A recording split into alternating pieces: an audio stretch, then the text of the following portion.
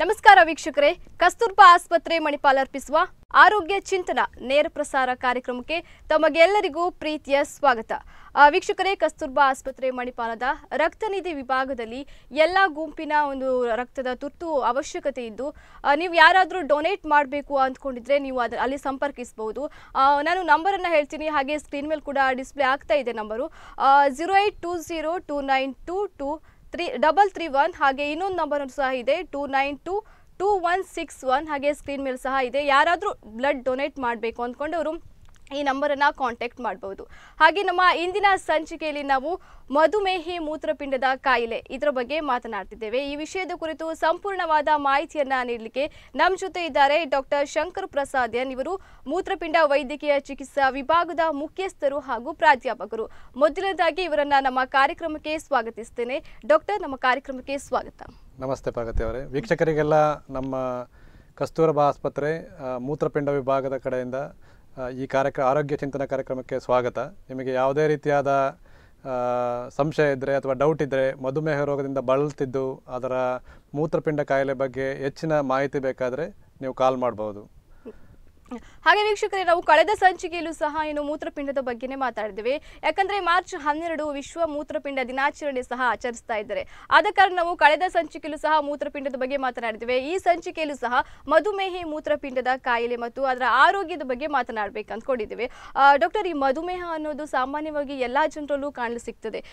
ಕೆಲವರು ತುಂಬಾ ಭಯ ಪಡ್ತಾರೆ, ಅಯ್ಯೋ ನನಗೆ ಮಧುಮೇಹ ಬಂದಿದೆ ಅಂತ. ಅದರಲ್ಲೂ ಮಧುಮೇಹ ಬಂದವರಿಗೆ ಒಂದು ಮೂತ್ರಪಿಂಡ ಕಾಯಿಲೆ ಬರ್ತದೆ ಅಂತ ಹೇಳ್ತಾರೆ. ಹಾಗಾದ್ರೆ ಮಧುಮೇಹ ಮೂತ್ರಪಿಂಡದ ಕಾಯಿಲೆ ಅಂತ ಹೇಳಿದ್ರೇನು ಡಾಕ್ಟರ್? ವೀಕ್ಷಕರೇ, ಪ್ರಗತಿ ಅವರೇ, ಮೂತ್ರಪಿಂಡ ಕಾಯಿಲೆ ಎಲ್ಲಾ ಮಧುಮೇಹ ರೋಗಿಗಳಿಗೆ ಬರೋದಿಲ್ಲ. ಸೊ ಮಧುಮೇಹ ರೋಗ ಇತ್ತು ಅಂದ್ರೆ ನನಗೆ ಮೂತ್ರಪಿಂಡ ಕಾಯಿಲೆ ಬಂದೇ ಬರುತ್ತೆ ಅನ್ನೋದೇನಿಲ್ಲ. ಕೆಲವು ಪ್ರತಿಯೊಬ್ಬರಿಗೂ ಅದರದೇ ಆದ ರಿಸ್ಕ್ ಫ್ಯಾಕ್ಟರ್ಸ್ ಅಂತ ಹೇಳ್ತೇವೆ. ಈಗ ನಿಮಗೆ ಮಧುಮೇಹ ಕಾಯಿಲೆ ಇದ್ದು, ಸಕ್ಕರೆ ಕಾಯಿಲೆ ಇದ್ದು, ಅದು ಟೈಪ್ 1 ಆದರೂ ಇರ್ಬೋದು ಅಥವಾ ಟೈಪ್ 2 ಡಯಾಬಿಟಿಸ್ ಆದರೂ ಇರ್ಬೋದು. ಎರಡು ವಿಧವಾದ ಸಕ್ಕರೆ ಕಾಯಿಲೆಯಲ್ಲಿ ಯಾವುದೇ ಇದ್ರೂ ಕೂಡ ಮೂತ್ರಪಿಂಡ ಕಾಯಿಲೆ ಬರುವ ಚಾನ್ಸಸ್ 40%, ಅಂದರೆ 30-40% ಇರ್ತದೆ. ಎಸ್ಪೆಷಲಿ ನಿಮಗೆ ಅದರಲ್ಲಿ ಹೆಚ್ಚಿನ ತೂಕ ಇದ್ದರೆ, ಅಂದರೆ ಒಬೆಸಿಟಿ ಅಂತ ಹೇಳ್ತೇವೆ. ಈಗಿನ ಜನ್ರೇಷನಲ್ಲಿ ಒಬೆಸಿಟಿ ಭಾರಿ ಒಂದು ಮೇಜರ್ ಕನ್ಸ್ಟೆಂಟ್. ಅದು ಇದ್ದಲ್ಲಿ, ಇಲ್ಲ ನೀವು ಮಧುಮೇಹ ರೋಗ ಇದ್ದು, ಸಕ್ಕರೆ ಕಾಯಿಲೆ ಇದ್ದು, ಅದರ ಜೊತೆಗೆ ಸ್ಮೋಕಿಂಗ್ ಮಾಡ್ತಾ ಇದ್ರೆ ಹೆಚ್ಚಿನ ಚಾನ್ಸ್ ಇರ್ತದೆ ನಿಮಗೆ ಮೂತ್ರಪಿಂಡ ಕಾಯಿಲೆ ಬರಲಿಕ್ಕೆ. ಮತ್ತು ಮೂರನೇದಾಗಿ ನಿಮ್ಮ ಫ್ಯಾಮಿಲಿಯಲ್ಲಿ ನಿಮ್ಮ ಅಂಕಲ್ ಇರ್ಬೋದು, ತಂದೆ ತಾಯಿ ಇರ್ಬೋದು, ಅವರಿಗೂ ಕೂಡ ಮಧುಮೇಹ ರೋಗ ಇದ್ದು ಅವರಿಗೂ ಮೂತ್ರಪಿಂಡ ಕಾಯಿಲೆ ಏನಾದರೂ ಇದ್ದರೆ ಅದು 40% ಏನು ಹೇಳಿದೆ, ಅದು 80% ಆಗ್ತದೆ. ಸೊ ಹಾಗಾಗಿ ನಿಮಗೆ ಒಂದು ಮಧುಮೇಹ ಕಾಯಿಲೆ ಇರಬೇಕು, ಅದರ ಜೊತೆಗೆ ನಿಮಗೆ ತೂಕ ಹೆಚ್ಚಿದ್ದಲ್ಲಿ, ಸ್ಮೋಕಿಂಗ್ ಮಾಡ್ತಾ ಇದ್ದಲ್ಲಿ, ಅಥವಾ ನಿಮ್ಮ ಫ್ಯಾಮಿಲಿಯಲ್ಲಿ ಯಾರಿಗಾದರೂ ಮಧುಮೇಹ ರೋಗ ಇದ್ದರೆ ಅವರಲ್ಲಿ ಹೆಚ್ಚಿನ ಅಂಶ ಮೂತ್ರಪಿಂಡ ಕಾಯಿಲೆ ಬರುವಂಥ ಚಾನ್ಸಸ್ ಇರ್ತದೆ. ಓಕೆ. ಹಾಗೆ ಡಾಕ್ಟರ್, ಈ ಮಧುಮೇಹ ರೋಗಗಳಲ್ಲಿ ಈ ಯಾರಿಗೆ ಜಾಸ್ತಿಯಾಗಿ ಮೂತ್ರಪಿಂಡದ ಕಾಯಿಲೆ ಕಾಣಿಸ್ಕೊಳ್ತದೆ? ಅಂದರೆ ನಾನು ಈಗ ಆಲ್ರೆಡಿ ಹೇಳಿದ ರಿಸ್ಕ್ ಫ್ಯಾಕ್ಟರ್ಸ್ ಇದೆಯಲ್ಲ ಪ್ರಗತಿ ಅವರೇ, ಅದರಲ್ಲಿ ನಿಮಗೆ 4 ಇಂಪಾರ್ಟೆಂಟ್ ಥಿಂಗ್ಸ್. ಯಾವುದೇ ಮಧುಮೇಹ ರೋಗಿ ಇದ್ದರೆ ಈಗಿನ ಇದರಲ್ಲಿ ನೀವು ಡಾಕ್ಟರ್ ಹತ್ರ ಹೋಗಲಿ, ಅಥವಾ ಮಧುಮೇಹ ರೋಗಿ ಅಂತಂದರೆ ಅವನಿಗೆ ಎಲ್ಲ ಗಮನ ಅವನ ಶುಗರ್ ಮೇಲೆ ಇರ್ತದೆ. ಅವನು ನಾನು ಶುಗರ್ ಕಂಟ್ರೋಲ್ ಮಾಡ್ತಾ ಇದ್ದೇನೆ ಸರ್, ನಾನು ಮಾತ್ರೆ ತಗೋತಾ ಇದ್ದೇನೆ, ಯಾಕೆ ಹಿಂಗಾಯಿತು, ನನಗೆ ಹಾರ್ಟ್ ತೊಂದರೆ ಬಂತು, ನನಗೆ ಕಿಡ್ನಿ ತೊಂದರೆ ಬಂತು, ಇವ್ಯಾವುದು ಗೊತ್ತೇ ಆಗಲಿಲ್ಲ ಅನ್ನೋದೆಲ್ಲ ಸಹಜ ಈಗಿನ ಇದರಲ್ಲಿ. ಸೊ ನಾನೇನು ಹೇಳೋದಂದರೆ, ಬರೀ ನಿಮ್ಮ ಕಾನ್ಸಂಟ್ರೇಷನ್ ಬರೀ ಮಧುಮೇಹ ಅಂದರೆ ಶುಗರನ್ನು ಕಂಟ್ರೋಲ್ ಮಾಡೋದು ಒಂದೇ ಉದ್ದೇಶ ಅಲ್ಲ, ಇದು ನಮ್ಮ ದೇಹದ ಎಲ್ಲ ಅಂಗಗಳನ್ನು ಇನ್ವಾಲ್ವ್ ಆಗ್ಬೋದು. ಹಾಗಾಗಿ ನೀವು ಮಧುಮೇಹದ ಜೊತೆಗೆ, ಅಂದರೆ ಬರೀ ಶುಗರ್ ಕಂಟ್ರೋಲ್ ಅಲ್ಲ, ಅದರ ಜೊತೆಗೆ ನಿಮಗೆ BP ಇದ್ದರೆ BP ಕಂಟ್ರೋಲ್ ಮಾಡಬೇಕು, ಸ್ಮೋಕಿಂಗ್ ಮಾಡ್ತಾ ಇದ್ದರೆ ಸ್ಮೋಕಿಂಗನ್ನು ನಿಲ್ಲಿಸಬೇಕು. ಮತ್ತು ಈ ಮಧುಮೇಹ ರೋಗಿಗಳಲ್ಲಿ ಪ್ರೋಟೀನ್ ಲೀಕ್ ಅಂತ ಹೇಳ್ತೇವೆ, ಕಿಡ್ನಿ ಪ್ರಾಬ್ಲಮಿಗೆ, ಅದು ಅರ್ಲಿ ಅದು ಬಂದಿದ್ದರೆ ಅದಕ್ಕೆ ತಕ್ಕ ಟ್ರೀಟ್ಮೆಂಟ್ ಇರ್ತದೆ, ಅದನ್ನು ತಗೊಳ್ಬೇಕು. ಹೀಗೆ ನೀವು ಎಲ್ಲ ರೀತಿಯ ಟ್ರೀಟ್ಮೆಂಟನ್ನು ತಗೊಂಡ್ರೆ ಮಾತ್ರ ಮಧುಮೇಹದ ರೋಗದಿಂದ ಮೂತ್ರಪಿಂಡ ಕಾಯಿಲೆ ಆಗೋದನ್ನು ತಪ್ಪಿಸ್ಬೋದು ಮತ್ತು ಅದನ್ನು ಮುಂದುವರಿದ ಹಾಗೆ ತಡೆಗಟ್ಟಬಹುದು. ಕೇವಲ ನಾವು ಶುಗರ್ ಅನ್ನ ಕಂಟ್ರೋಲ್ ಮಾತ್ರ ಮಾಡಬಾರ್ದು, BP ಹಾಗೆ ನಾವು ಸ್ಮೋಕ್ ಮಾಡ್ತಾ ಇದ್ರೆ ಸ್ಮೋಕಿಂಗ್ ಸಹ ಸ್ಟಾಪ್ ಮಾಡಬೇಕಾಗುತ್ತೆ. ಮತ್ತೆ ದಪ್ಪ ಇದ್ದಲ್ಲಿ ತೂಕವನ್ನು ಇಳಿಸೋದ್ರಿಂದ ಮಧುಮೇಹ ರೋಗವೂ ಕಂಟ್ರೋಲಿಗೆ ಬರ್ತದೆ. ಅದರ ಜೊತೆಗೆ ನಿಮಗೆ ಅದರಿಂದ ಆಗುವಂತ ಬೇರೆ ತೊಂದರೆಗಳು, ಕಿಡ್ನಿ ತೊಂದರೆ ಆಗಲಿ ಅಥವಾ ಹಾರ್ಟ್ ತೊಂದರೆ ಆಗಲಿ, ಅಂಥದನ್ನು ಕೂಡ ಕಂಟ್ರೋಲಿಗೆ ತರಬಹುದು. ಓಕೆ.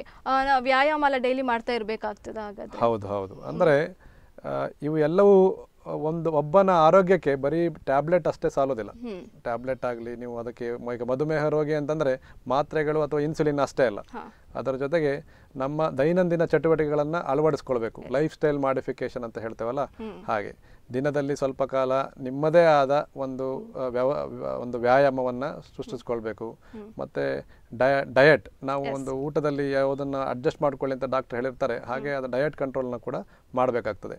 ಹಾಗೆ ಮಾಡಿ ನಮಗೆ ತಿಳಿದ ಹಾಗೆ ಈಗ ನೀವು ತೂಕವನ್ನು ಒಂದು 5 kg ಕಮ್ಮಿ ಮಾಡಿಕೊಂಡ್ರೆ ಸಾಕು, ಶುಗರ್ ಕಂಟ್ರೋಲಿಗೆ ಒಳ್ಳೆ ಬರ್ತದೆ, ಮತ್ತು ಬ್ಲಡ್ ಪ್ರೆಷರ್ ಕೂಡ ಭಾರಿ ಒಳ್ಳೆ ಕಂಟ್ರೋಲಿಗೆ ಬರ್ತದೆ.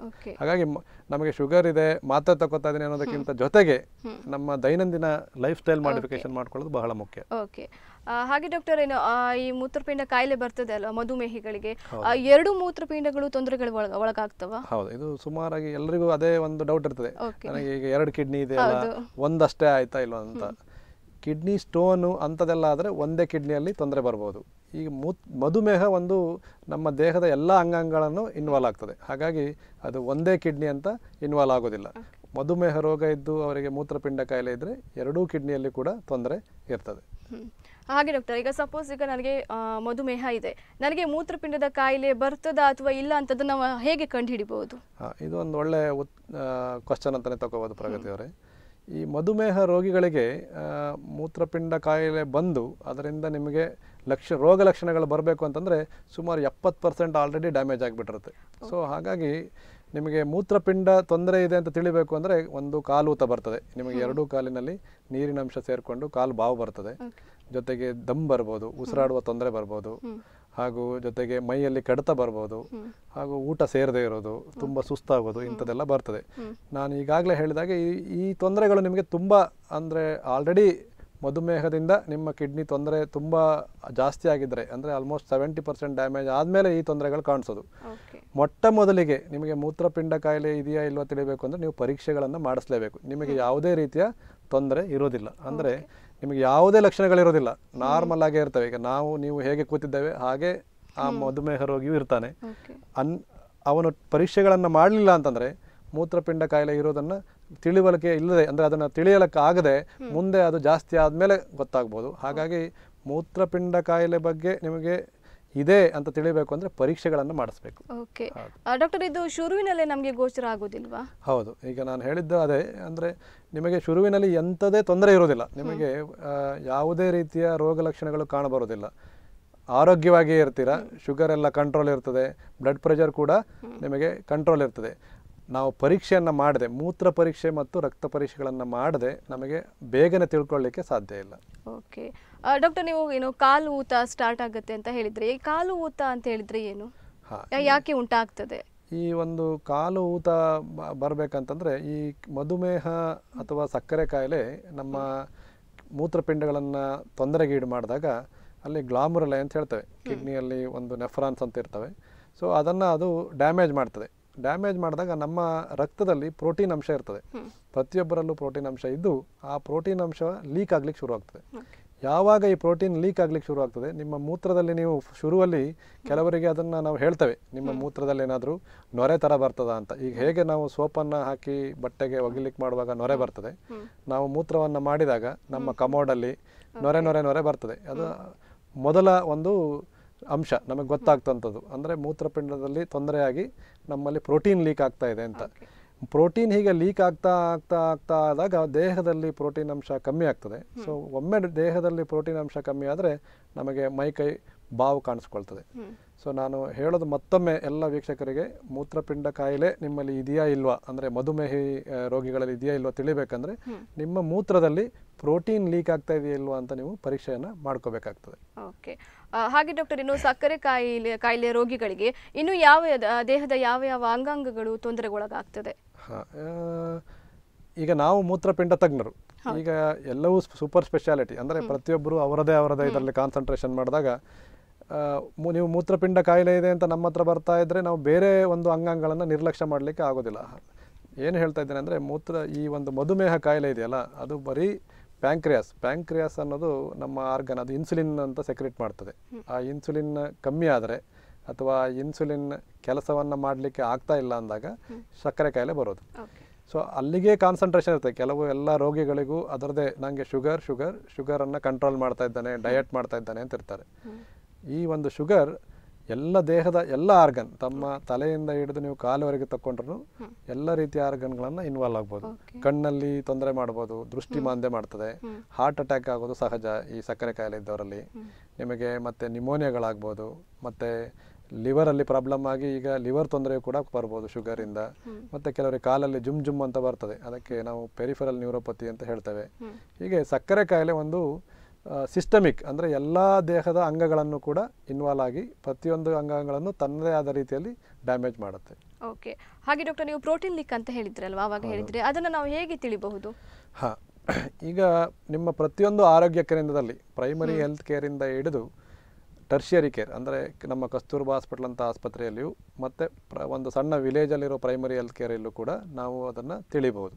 ಇದಕ್ಕೆ ಯೂರಿನ್ ಪ್ರೋಟೀನ್ ಟೆಸ್ಟ್ ಅಂತ ಹೇಳ್ತೇವೆ. ಪ್ರೋಟೀನ್ ಶುರುವಿನಲ್ಲೇ ಎಲ್ಲ ಪ್ರೋಟೀನ್ ಜೋರಾಗಿ ಲೀಕ್ ಆಗೋದಿಲ್ಲ. ಪ್ರೋಟೀನಲ್ಲಿ ಶುರುವಲ್ಲಿ ಸ್ವಲ್ಪ ಲೀಕ್ ಆಗ್ತದೆ, ಅದಕ್ಕೆ ಮೈಕ್ರೋ ಆಲ್ಬ್ಯುಮಿನ್ಯೂರಿಯಾ ಅಂತ ಹೇಳ್ತೇವೆ.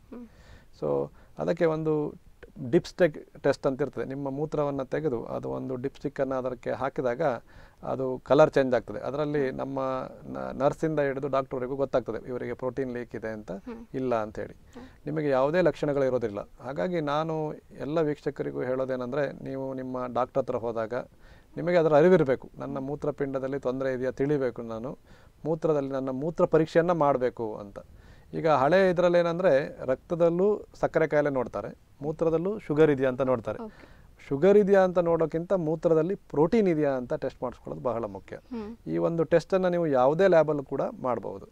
ಮತ್ತು ಇದಕ್ಕೆ ಹೆಚ್ಚಿನ ಕಾಸ್ಟ್ ಕೂಡ ಆಗೋದಿಲ್ಲ. ಇದು ನನ್ನ ಪ್ರಕಾರ ಒಂದು 80 ರೂಪಾಯಿ 100 ರೂಪಾಯಿ ಒಳಗಡೆ ಆಗ್ತದೆ. ಸೊ ಒಮ್ಮೆ ನಿಮಗೆ ಅದು ಪ್ರೋಟೀನ್ ಇದೆ ಅಂತ ಗೊತ್ತಾಗಿ ಆಗಲೇ ನಮ್ಮ ಹತ್ರ ಬಂದರೆ, ಅಂದರೆ ಫಿಸಿಷಿಯನ್ ಹತ್ರ ಹೋದರೆ, ಆ ಒಂದು ಮೂತ್ರಪಿಂಡ ಕಾಯಿಲೆ ಮುಂದೆ ಆಗತಕ್ಕಂಥ ಎಲ್ಲ ಅನಾಹುತಗಳನ್ನು ತಪ್ಪಿಸ್ಬೋದು, ಅದಕ್ಕೆ ತಕ್ಕ ಚಿಕಿತ್ಸೆಗಳನ್ನು ಮಾಡ್ಕೋಬೋದು. ಓಕೆ ಡಾಕ್ಟರ್, ನೀವು ಕಾರ್ಯಕ್ರಮದ ಮೊದಲೇ ಹೇಳಿದ್ರಿ ಟೈಪ್ 1 ಡಯಾಬಿಟಿಸ್ ಹಾಗೆ ಟೈಪ್ 2 ಡಯಾಬಿಟಿಸ್ ಅಂತ ಹೇಳಿದ್ರಿ. ಈ ಟೈಪ್ 1 ಮತ್ತು ಟೈಪ್ 2 ಡಯಾಬಿಟಿಸ್ ಎರಡರಲ್ಲೂ ಕಿಡ್ನಿ ಪ್ರಾಬ್ಲಮ್ ಆಗುವ ಸಾಧ್ಯತೆ ಇದೆಯಾ? ಹೌದು, ಎರಡೂ ವಿಧದ ಡಯಾಬಿಟಿಸಲ್ಲೂ ಕೂಡ ನಾನು ಈಗಾಗಲೇ ಹೇಳಿದಾಗೆ 30ರಿಂದ 40% ಚಾನ್ಸ್ ಡಯಾಬಿಟಿಸ್ ಕಿಡ್ನಿ ಪ್ರಾಬ್ಲಮ್ ಬರುವಂಥ ಚಾನ್ಸಸ್ ಇರ್ತದೆ. ಟೈಪ್ 1 ಡಯಾಬಿಟಿಸಲ್ಲಿ ಏನಪ್ಪ ಅಂದರೆ, ನಿಮಗೆ ಹುಟ್ಟುವ ಸ್ವಲ್ಪ ದಿನಗಳಲ್ಲೇ ಗೊತ್ತಾಗ್ತದೆ. ಈ ಟೈಪ್ 1 ಅಂದರೆ ನಿಮ್ಮಲ್ಲಿ ಇನ್ಸುಲಿನ್ ಇರುವುದಿಲ್ಲ. ಸೊ ಹಾಗಾಗಿ ನಿಮಗೆ ಬೇಗನೆ ಕಾಯಿಲೆ ಗೊತ್ತಾಗ್ತದೆ. ಹಾಗಾಗಿ ಟೈಪ್ 1ನಲ್ಲಿ ನಾವು ಶುರುವಿನಲ್ಲೇ ಮೂತ್ರಪಿಂಡ ಕಾಯಿಲೆ ಇದೆ ಅಂತ ಟೆಸ್ಟ್ ಮಾಡೋದಿಲ್ಲ. 5 ವರ್ಷಗಳಿಗೊಮ್ಮೆ, 5 ವರ್ಷ ಆಗಿ ಸಕ್ಕರೆ ಕಾಯಿಲೆ ಬಂದಿದ್ದಾದಮೇಲೆ ಅವರಿಗೆ ಈ ಮೈಕ್ರೋ ಆಲ್ಬ್ಯುಮಿನ್ಯೂರಿಯಾ ಅಂತ ಏನು ಹೇಳಿದೆ ಆ ಟೆಸ್ಟನ್ನು ಮಾಡ್ತೇವೆ. ಅದರಲ್ಲಿ ತೊಂದರೆ ಇದ್ದರೆ ಔಷಧಿ ಕೊಡ್ತೇವೆ. ಅದೇ ಈ ಟೈಪ್ 2 ಡಯಾಬಿಟಿಸ್ ಹಾಗಲ್ಲ, ನಮಗೆ ಗೊತ್ತಿಲ್ಲದೆ ಡಯಾಬಿಟಿಸ್ ಬಂದಿರ್ತದೆ. ಅದು ತಿಳ್ಕೊಳ್ಳುವಷ್ಟೊತ್ತಿಗೆ ಸುಮಾರು ಎಲ್ಲ ಡ್ಯಾಮೇಜ್ ಕೂಡ ಆಗಿರ್ತದೆ.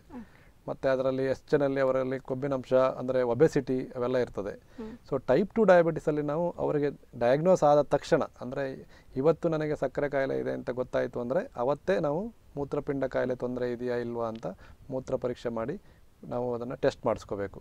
ಹೀಗಾಗಿ ಟೈಪ್ 1ನಲ್ಲಿ 5 ವರ್ಷಗಳ ನಂತರ ಪ್ರತಿ ವರ್ಷ ಟೆಸ್ಟ್ ಮಾಡಿಸ್ಕೋಬೇಕು. ಟೈಪ್ 2 ಡಯಾಬಿಟಿಸಲ್ಲಿ ನಿಮಗೆ ಕಾಯಿಲೆ ಬಂದು ತಿಳಿದ ತಕ್ಷಣವೇ ಮೂತ್ರಪಿಂಡ ತೊಂದರೆ ಇದೆಯಾ ಇಲ್ವಾ ಅಂತ ಪರೀಕ್ಷೆ ಮಾಡಿಸ್ಕೊಂಡು ಮತ್ತು ಪ್ರತಿ ವರ್ಷ ಅದನ್ನು ಟೆಸ್ಟ್ ಮಾಡಿಸ್ಕೊಂಡು ಹೋಗ್ತಾ ಇರಬೇಕು.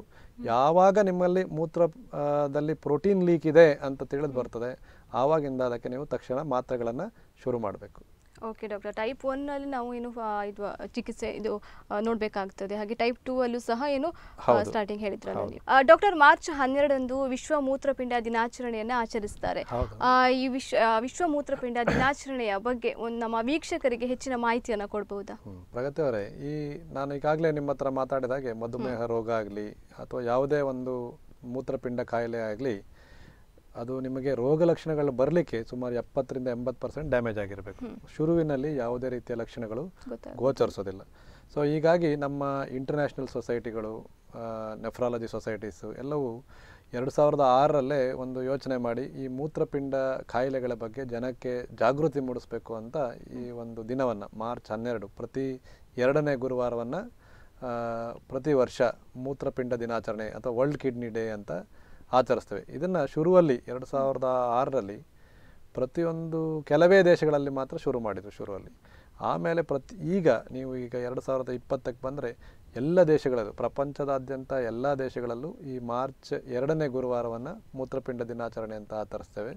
ಮತ್ತು ಪ್ರತಿ ಒಂದು ವರ್ಷವೂ ಕೂಡ ನಾವು ಒಂದೊಂದು ಸ್ಲೋಗನ್ ಇಟ್ಕೋತೇವೆ. ಈಗ ಹೋದ ವರ್ಷ ಮೂತ್ರಪಿಂಡ ಕಾಯಿಲೆ ಪ್ರೆಗ್ನೆಂಟ್ ಲೇಡಿ ಅಂದರೆ ಲೇಡೀಸ್ ಅಂತ ಇತ್ತು, ಅದಕ್ಕೆ ಮೊದಲು ಮೂತ್ರಪಿಂಡ ಕಾಯಿಲೆ ಮಕ್ಕಳಲ್ಲಿ ಅಂತ ಇತ್ತು. ಈ ವರ್ಷ ಮೂತ್ರಪಿಂಡ ಕಾಯಿಲೆ ಹೆಲ್ತ್ ಫಾರ್ ಎವ್ರಿ ಒನ್ ಅಂತ, ಅಂದರೆ ಪ್ರತಿಯೊಬ್ಬರಿಗೂ ಮೂತ್ರಪಿಂಡ ಕಾಯಿಲೆ ಬಗ್ಗೆ ಅರಿವು ಮಾಡಿ ಮೂತ್ರಪಿಂಡ ಕಾಯಿಲೆ ಹೆಲ್ತನ್ನು ಹೇಗೆ ಕಾಪಾಡ್ಕೋಬೇಕು ಅನ್ನೋ ಮಾಹಿತಿಯನ್ನು ಹಂಚಲಿಕ್ಕೆ ಮಾಡಿದ್ವಿ. ಈಗ ನಾವು ಅದೇ ಪ್ರಯುಕ್ತ ನಮ್ಮ ಕಾಲೇಜಿನಲ್ಲಿ ನಮ್ಮ ಒಂದು ಕಸ್ತೂರ್ಬಾ ಆಸ್ಪತ್ರೆಯಲ್ಲಿ ಒಂದು ಹೆರ್ಗಾ ಅಂತ ವಿಲೇಜ್ ಇದೆಯಲ್ಲ, ಅಲ್ಲಿ ಸ್ಕ್ರೀನಿಂಗ್ ಮಾಡಿದ್ವಿ ಶುಗರಿಗೋಸ್ಕರ. ಸೊ ಪ್ರತಿ ವರ್ಷವೂ ನಾವು ಕೂಡ ಒಂದೊಂದು ಕಾರ್ಯಕ್ರಮವನ್ನು ಹಮ್ಮಿಕೊಳ್ತೇವೆ. ಓಕೆ ಓಕೆ ಡಾಕ್ಟರ್, ಇನ್ನು ನೀವು ಪ್ರೋಟೀನ್ ಲೀಕ್ ಅಂತ ಹೇಳಿದ್ರಿ, ಅದನ್ನ ಬಿಟ್ಟು ಬೇರೆ ಯಾವ ಟೆಸ್ಟ್ ಮಾಡಬಹುದು ಪ್ರೋಟೀನ್ ಲೀಕ್ ಬಿಟ್ಟು? ಈ ಒಂದು ಕಿಡ್ನಿ ಒಬ್ಬರದು ಕೆಲಸ ಮಾಡ್ತಾ ಇಲ್ಲ ಅಂದರೆ ವೈಫಲ್ಯತೆ ಹೊಂದ್ತಾ ಇದೆ ಅಂತಂದರೆ, ನಮ್ಮ ಕಿಡ್ನಿ ಇದೆಯಲ್ಲ ಇದು ದೇಹದ ಎಲ್ಲ ಕೆಟ್ಟ ಅಂಶಗಳನ್ನು ತೆಗೆದು ಯೂರಿನ್ ಮೂಲಕ ಅಂದರೆ ಮೂತ್ರದ ಮೂಲಕ ನಾವು ವಿಸರ್ಜಿಸ್ತೇವೆ. ಅದರಲ್ಲಿ ಬಾಡಿಯಲ್ಲಿ ಫುಡ್ ಎಲ್ಲ ಸಿಂಥಸೈಸ್ ಆಗಿ ಪ್ರತಿ ಸೆಲ್ಲಿಗೆಲ್ಲ ಆದಮೇಲೆ ನಮ್ಮಲ್ಲಿ ಸೀರಮ್ ಕ್ರಿಯಾಟಿನಿನ್ ಅಂತ ಹೇಳ್ತೇವೆ. ಈ ಕ್ರಿಯಾಟಿನಿನ್ ಮತ್ತು ಯೂರಿಯಾ ಇವು ಕೆಟ್ಟ ಅಂಶಗಳು. ಇವು ದೇಹದ ಎಲ್ಲ ಒಂದು ಅಂಗಾಂಗಗಳ ಸೆಲ್ಗಳಲ್ಲಿ ಉತ್ಪತ್ತಿ ಆದ ನಂತರ ರಕ್ತಕ್ಕೆ ಬಂದು ರಕ್ತದ ಮೂಲಕ ಕಿಡ್ನಿಗಳಿಗೆ ಹೋಗಿ ಅಲ್ಲಿಂದ ಕಿಡ್ನಿಯ ನಾನೇನು ಒಂದು ನೆಫ್ರಾನ್ ಅಂತ ಹೇಳಿದೆ ಅಥವಾ ಗ್ಲಾಮುರಲೈ ಅಂತ ಹೇಳಿದೆ ಅದರಲ್ಲಿ ಫಿಲ್ಟರ್ ಆಗ್ತವೆ. ಫಿಲ್ಟರ್ ಆದಮೇಲೆ ಅದು ಮೂತ್ರ ಮಾಡಿ ಮೂತ್ರದಿಂದ ನಾವು ದೇಹದಿಂದ ಹೊರಗೆ ಹಾಕ್ತೇವೆ. ಈ ಒಂದು ರಕ್ತದ ಲೆವೆಲ್ಸ್ ಈ ಸೀರಮ್ ಕ್ರಿಯಾಟಿನ್ ಅಂತ ಏನು ಹೇಳ್ತೇವೆ ಅದು ನಾರ್ಮಲ್ ಇರಬೇಕು. ಈಗಿನ ನಮ್ಮ ಒಂದು ಪರೀಕ್ಷೆಗಳಲ್ಲಿ ಈ ಸೀರಮ್ ಕ್ರಿಯಾಟಿನನ್ನು ನಾವು ಕಿಡ್ನಿಯ ಮಾರ್ಕರ್ ಅಂತ ಮಾಡ್ತೇವೆ. ಅಂದರೆ ಯಾರಿಗೆ ಕಿಡ್ನಿ ನಾರ್ಮಲ್ ಇರ್ತದೆ ಅವರ ಸೀರಮ್ ಕ್ರಿಯಾಟಿನ್ ನಾರ್ಮಲ್ ಇರ್ತದೆ. ಅದರ ರೇಂಜ್ 0.8 1.2 mg/dL ನಾವು ರಕ್ತ ಪರೀಕ್ಷೆ ಮಾಡಿಸಿದಾಗ.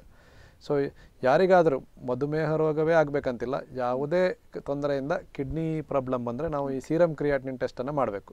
ನಾನು ನಮ್ಮ ರೋಗಿ ಮಿತ್ರಗಳಲ್ಲಿ ಅಥವಾ ಮಧುಮೇಹ ಕಾಯಿಲೆ ಇರುವಂಥ ರೋಗಿಗಳಲ್ಲಿ ಹೇಳೋದೇನೆಂದರೆ, ನೀವು ನಿಮ್ಮ ಶುಗರ್ ಟೆಸ್ಟ್ ಮಾಡುವ ಜೊತೆಗೆ ಹೇಗೆ ನಾನು ಮೂತ್ರದ ಪ್ರೋಟೀನ್ ಟೆಸ್ಟ್ ಮಾಡಿ ಹೇಳಿದೆ ಹಾಗೆ ರಕ್ತದಲ್ಲಿ ಶುಗರ್ ಜೊತೆಗೆ ಸೀರಮ್ ಕ್ರಿಯಾಟಿನಿನ್ ಪರೀಕ್ಷೆಗಳನ್ನು ಮಾಡಿಸ್ಕೋಬೇಕು. ಅದನ್ನು ವರ್ಷಕ್ಕೊಮ್ಮೆ ಮಾಡಿಸ್ಕೊಂಡು ಅದು ಮೇಲೆ ಹೋಗ್ತಾ ಇದೆ ಅಂದರೆ ನಾವು ಅಲರ್ಟ್ ಆಗಬೇಕು ಕಿಡ್ನಿಯಲ್ಲಿ ತೊಂದರೆ ಇದೆ ಅಂಥೇಳಿ. ಸೊ ಹಾಗಾಗಿ ನಾನು ಹೇಳೋದು ಮೂತ್ರದಲ್ಲಿ ಪ್ರೋಟೀನ್ ಲೀಕ್ ಹಾಗೂ ಸೀರಮ್ ಕ್ರಿಯಾಟಿನ್ ಇವು ಎರಡು ಅವಿಭಾಜ್ಯ ಪರೀಕ್ಷೆಗಳು ಮೂತ್ರಪಿಂಡ ಕಾಯಿಲೆ ಬಗ್ಗೆ ನಿಮಗೆ ತಿಳ್ಕೊಬೇಕಂತಂದಾಗ. ಡಾಕ್ಟರ್, ಇನ್ನು GFR ಅಂತ ಹೇಳಿದ್ರೆ ಏನು?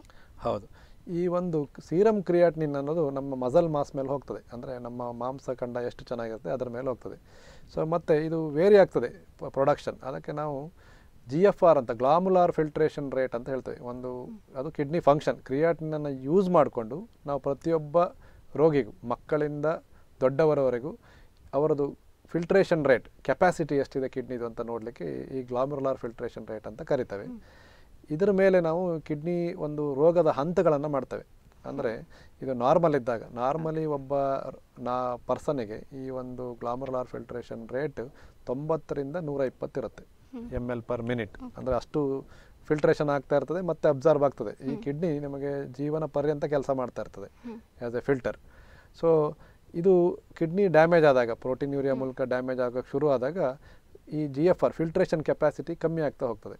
ಸೊ ಅದರ ಮೇಲೆ 90ರಿಂದ 60ಕ್ಕೆ ನಾವು ಸ್ಟೇಜ್ 2 ಅಂತ ಹೇಳ್ತೇವೆ, 60ರಿಂದ 30, 15ರಿಂದ 30 ಹಾಗೆ ಹೇಗೆ ನಮ್ಮ ಫಿಲ್ಟ್ರೇಷನ್ ಕಮ್ಮಿ ಆಗ್ತದೆ ಹಾಗೆ ನಾವು ಸ್ಟೇಜಿಂಗ್ ಮಾಡ್ತೇವೆ.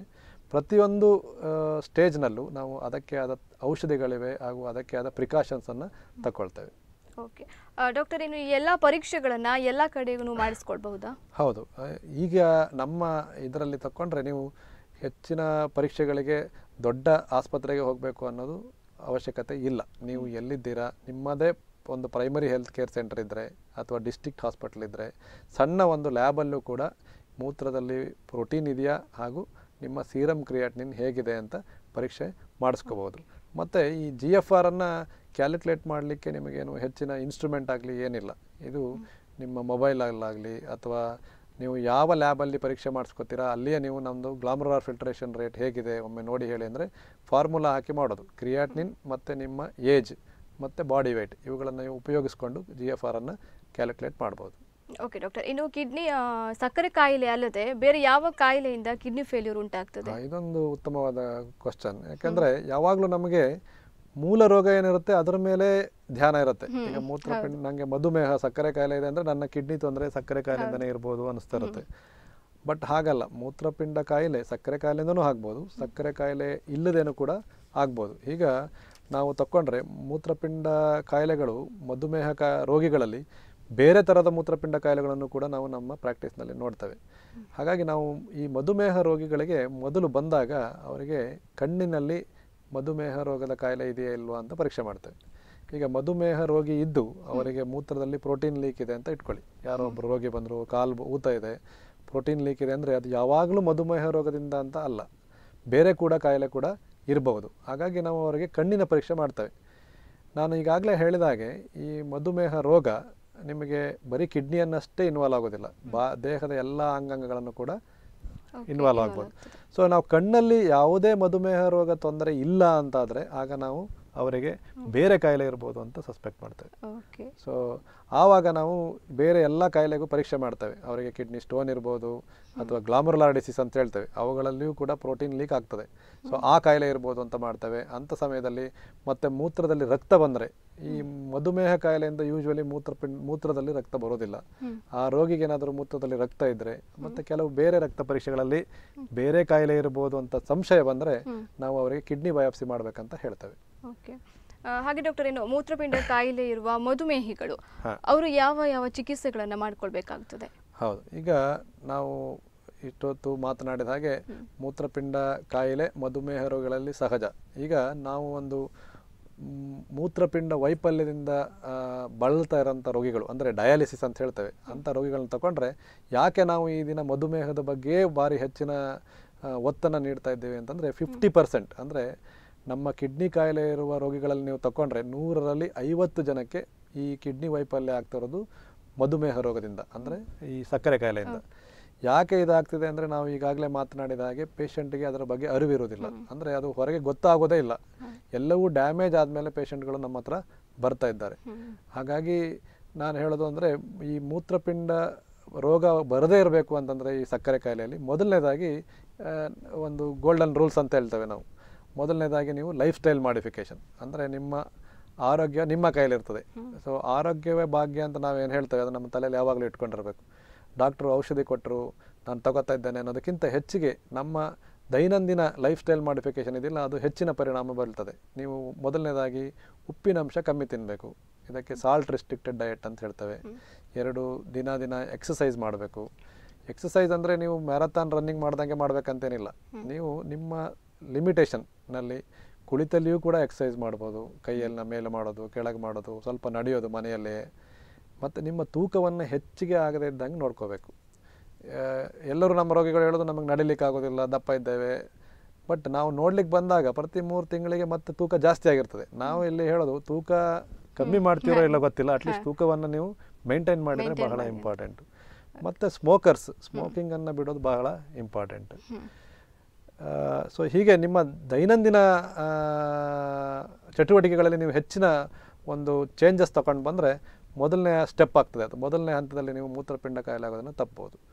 ಈಗ ನಾವೇನು ಹೇಳೋದಂದರೆ ನೀವು ಊಟ ಮಾಡ್ತಾ ಇರ್ತೀರ ಅಂತ ಇಟ್ಕೊಳ್ಳಿ, ಎಸ್ಪೆಷಲಿ ಉಪ್ಪಿನ ಅಂಶ ತಡೆಗಟ್ಟಲಿಕ್ಕೆ ಉಪ್ಪಿನಕಾಯಿ ಹಾಕ್ಕೊಳ್ಳೋದಾಗಲಿ, ಹೆಚ್ಚಿನ ಎಣ್ಣೆಯಲ್ಲಿ ಕರದ ತಿಂಡಿಯನ್ನು ತಿನ್ನೋದಾಗಲಿ ಅಂಥದನ್ನು ದಯವಿಟ್ಟು ಬಿಡಬೇಕು. ಸೊ ಎರಡನೇದಾಗಿ ಎಕ್ಸಸೈಸಲ್ಲಿ ನಾನು ಹೇಳೋದೇನೆಂದರೆ ಪ್ರತಿ ರೋಗಿಯು ಯಾರಿಗೆ ಮಧುಮೇಹ ಇದ್ದೇ ಅವರು ಅರ್ಧ ಗಂಟೆ ದಯವಿಟ್ಟು ನೀವು ಯಾವುದೇ ರೀತಿಯಾದ ಎಕ್ಸಸೈಸನ್ನು ಮಾಡ್ಬೋದು. ಇಂಥದೇ ಮಾದರಿ ಎಕ್ಸಸೈಸ್ ಅಂತೇನಿಲ್ಲ, ಸಣ್ಣ ವಾಕಿಂಗ್ ಆದರೂ ಮಾಡಿ, ಏರೋಬಿಕ್ ಎಕ್ಸಸೈಸ್ ಅಂತ ಹೇಳ್ತೇವೆ. ಇದನ್ನು ನೀವು ಮಾಡಿಕೊಂಡು ಹೋದರೆ ನಿಮ್ಮ ಒಂದು ಮೂತ್ರಪಿಂಡ ಕಾಯಿಲೆ ಆಗೋದನ್ನು ತಡೆಗಟ್ಟಬಹುದು. ಡಾಕ್ಟರ್, ಇವರು ಮಧುಮೇಹ ವ್ಯಕ್ತಿಗಳು BP ಕಂಟ್ರೋಲನ್ನು ಹೇಗೆ ಮಾಡಬಹುದು? ಹೌದು, ಈಗ ನಾವು ಕಳೆದ ಒಂದು 5 ನಿಮಿಷದಲ್ಲಿ ನಿಮಗೆ ಲೈಫ್ ಸ್ಟೈಲ್ ಚೇಂಜಸ್ ಬಗ್ಗೆ ಹೆಚ್ಚಿನ ಮಾಹಿತಿ ಕೊಡ್ತೀವಿ. So next life style modification ಆದಮೇಲೆ ನೆಕ್ಸ್ಟ್ ಬರೋದು ಮಧುಮೇಹ ರೋಗಿಗಳಲ್ಲಿ ನಿಮ್ಮ ಮೂತ್ರಪಿಂಡ ವೈಫಲ್ಯ ಬರದೇ ಇರೋ ಹಾಗೆ ಮತ್ತು ಮೂತ್ರಪಿಂಡ ವೈಫಲ್ಯ ಬಂದಿದ್ದರೆ ಅದು ಮುಂದಕ್ಕೆ ಹೋಗದೇ ಇರೋ ಹಾಗೆ ಮಾಡಬೇಕಂತಂದರೆ 2 ಇಂಪಾರ್ಟೆಂಟ್. ಒಂದು BP ಕಂಟ್ರೋಲ್, ಇನ್ನೊಂದು ಶುಗರ್ ಕಂಟ್ರೋಲ್.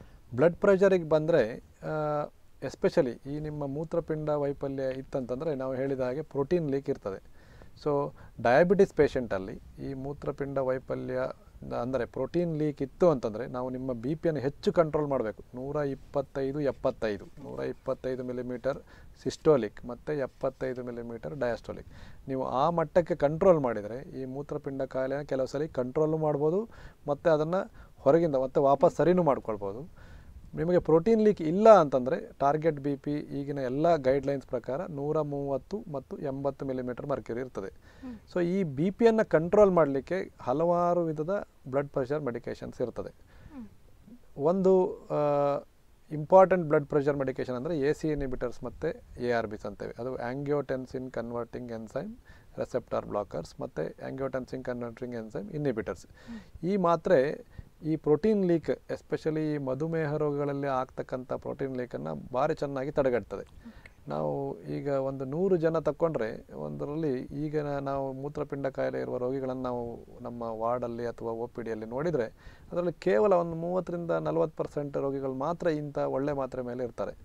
ಸೊ ನಾನು ಪ್ರೈಮರಿ ಹೆಲ್ತ್ ಕೇರ್ ಫಿಸಿಷಿಯನ್ಸಿಂದ ಹಿಡಿದು ನಮ್ಮ ರೋಗಿಗಳಲ್ಲಿ ಹೇಳೋದೇನಂತಂದರೆ, ನಿಮಗೆ ಬಿ ಪಿ ಇತ್ತು ಅಂದರೆ ನಿಮ್ಮ ಮೊದಲ ಚಾಯ್ಸ್ ಆಫ್ ಆ್ಯಂಟಿ ಹೈಪರ್ಟೆನ್ಸಿವ್ ಅಂದರೆ ಬಿ ಪಿ ಔಷಧಿ ಈ AC ಇನ್ಹಿಬಿಟರ್ಸ್ ಮತ್ತು ಆಂಗಿಯೋಟೆನ್ಸಿನ್ ರೆಸೆಪ್ಟಾರ್ ಬ್ಲಾಕರ್ ಯಾವಾಗಲೂ ಆಗಿರಬೇಕು, ಎಸ್ಪೆಷಲಿ ಈ ಮಧುಮೇಹ ರೋಗಿಗಳಲ್ಲಿ.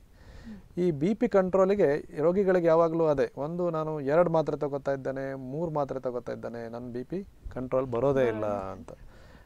ಇದರ ಮೇಯ್ನ್ ಮೂಲ ಕಾರಣ ಒಂದು, ಬಿ ಪಿ ಕಂಟ್ರೋಲ್ ಬರ್ತಾ ಇಲ್ಲ ಅಂತಂತಂದರೆ ನೀವು ಉಪ್ಪಿನಂಶ ಜಾಸ್ತಿ ತಿಂತಾ ಇದ್ದೀರಾ ಅಂತ. ನೀವು ಎಲ್ಲಿ ಸಾಲ್ಟನ್ನು ಕಮ್ಮಿ ಮಾಡೋದಿಲ್ಲ ಆಗ ನಮ್ಮ ಎಲ್ಲ ಬಿ ಪಿ ಮಾತ್ರೆಗಳು ಕೆಲಸ ಮಾಡಲಿಕ್ಕೆ ಆಗೋದಿಲ್ಲ.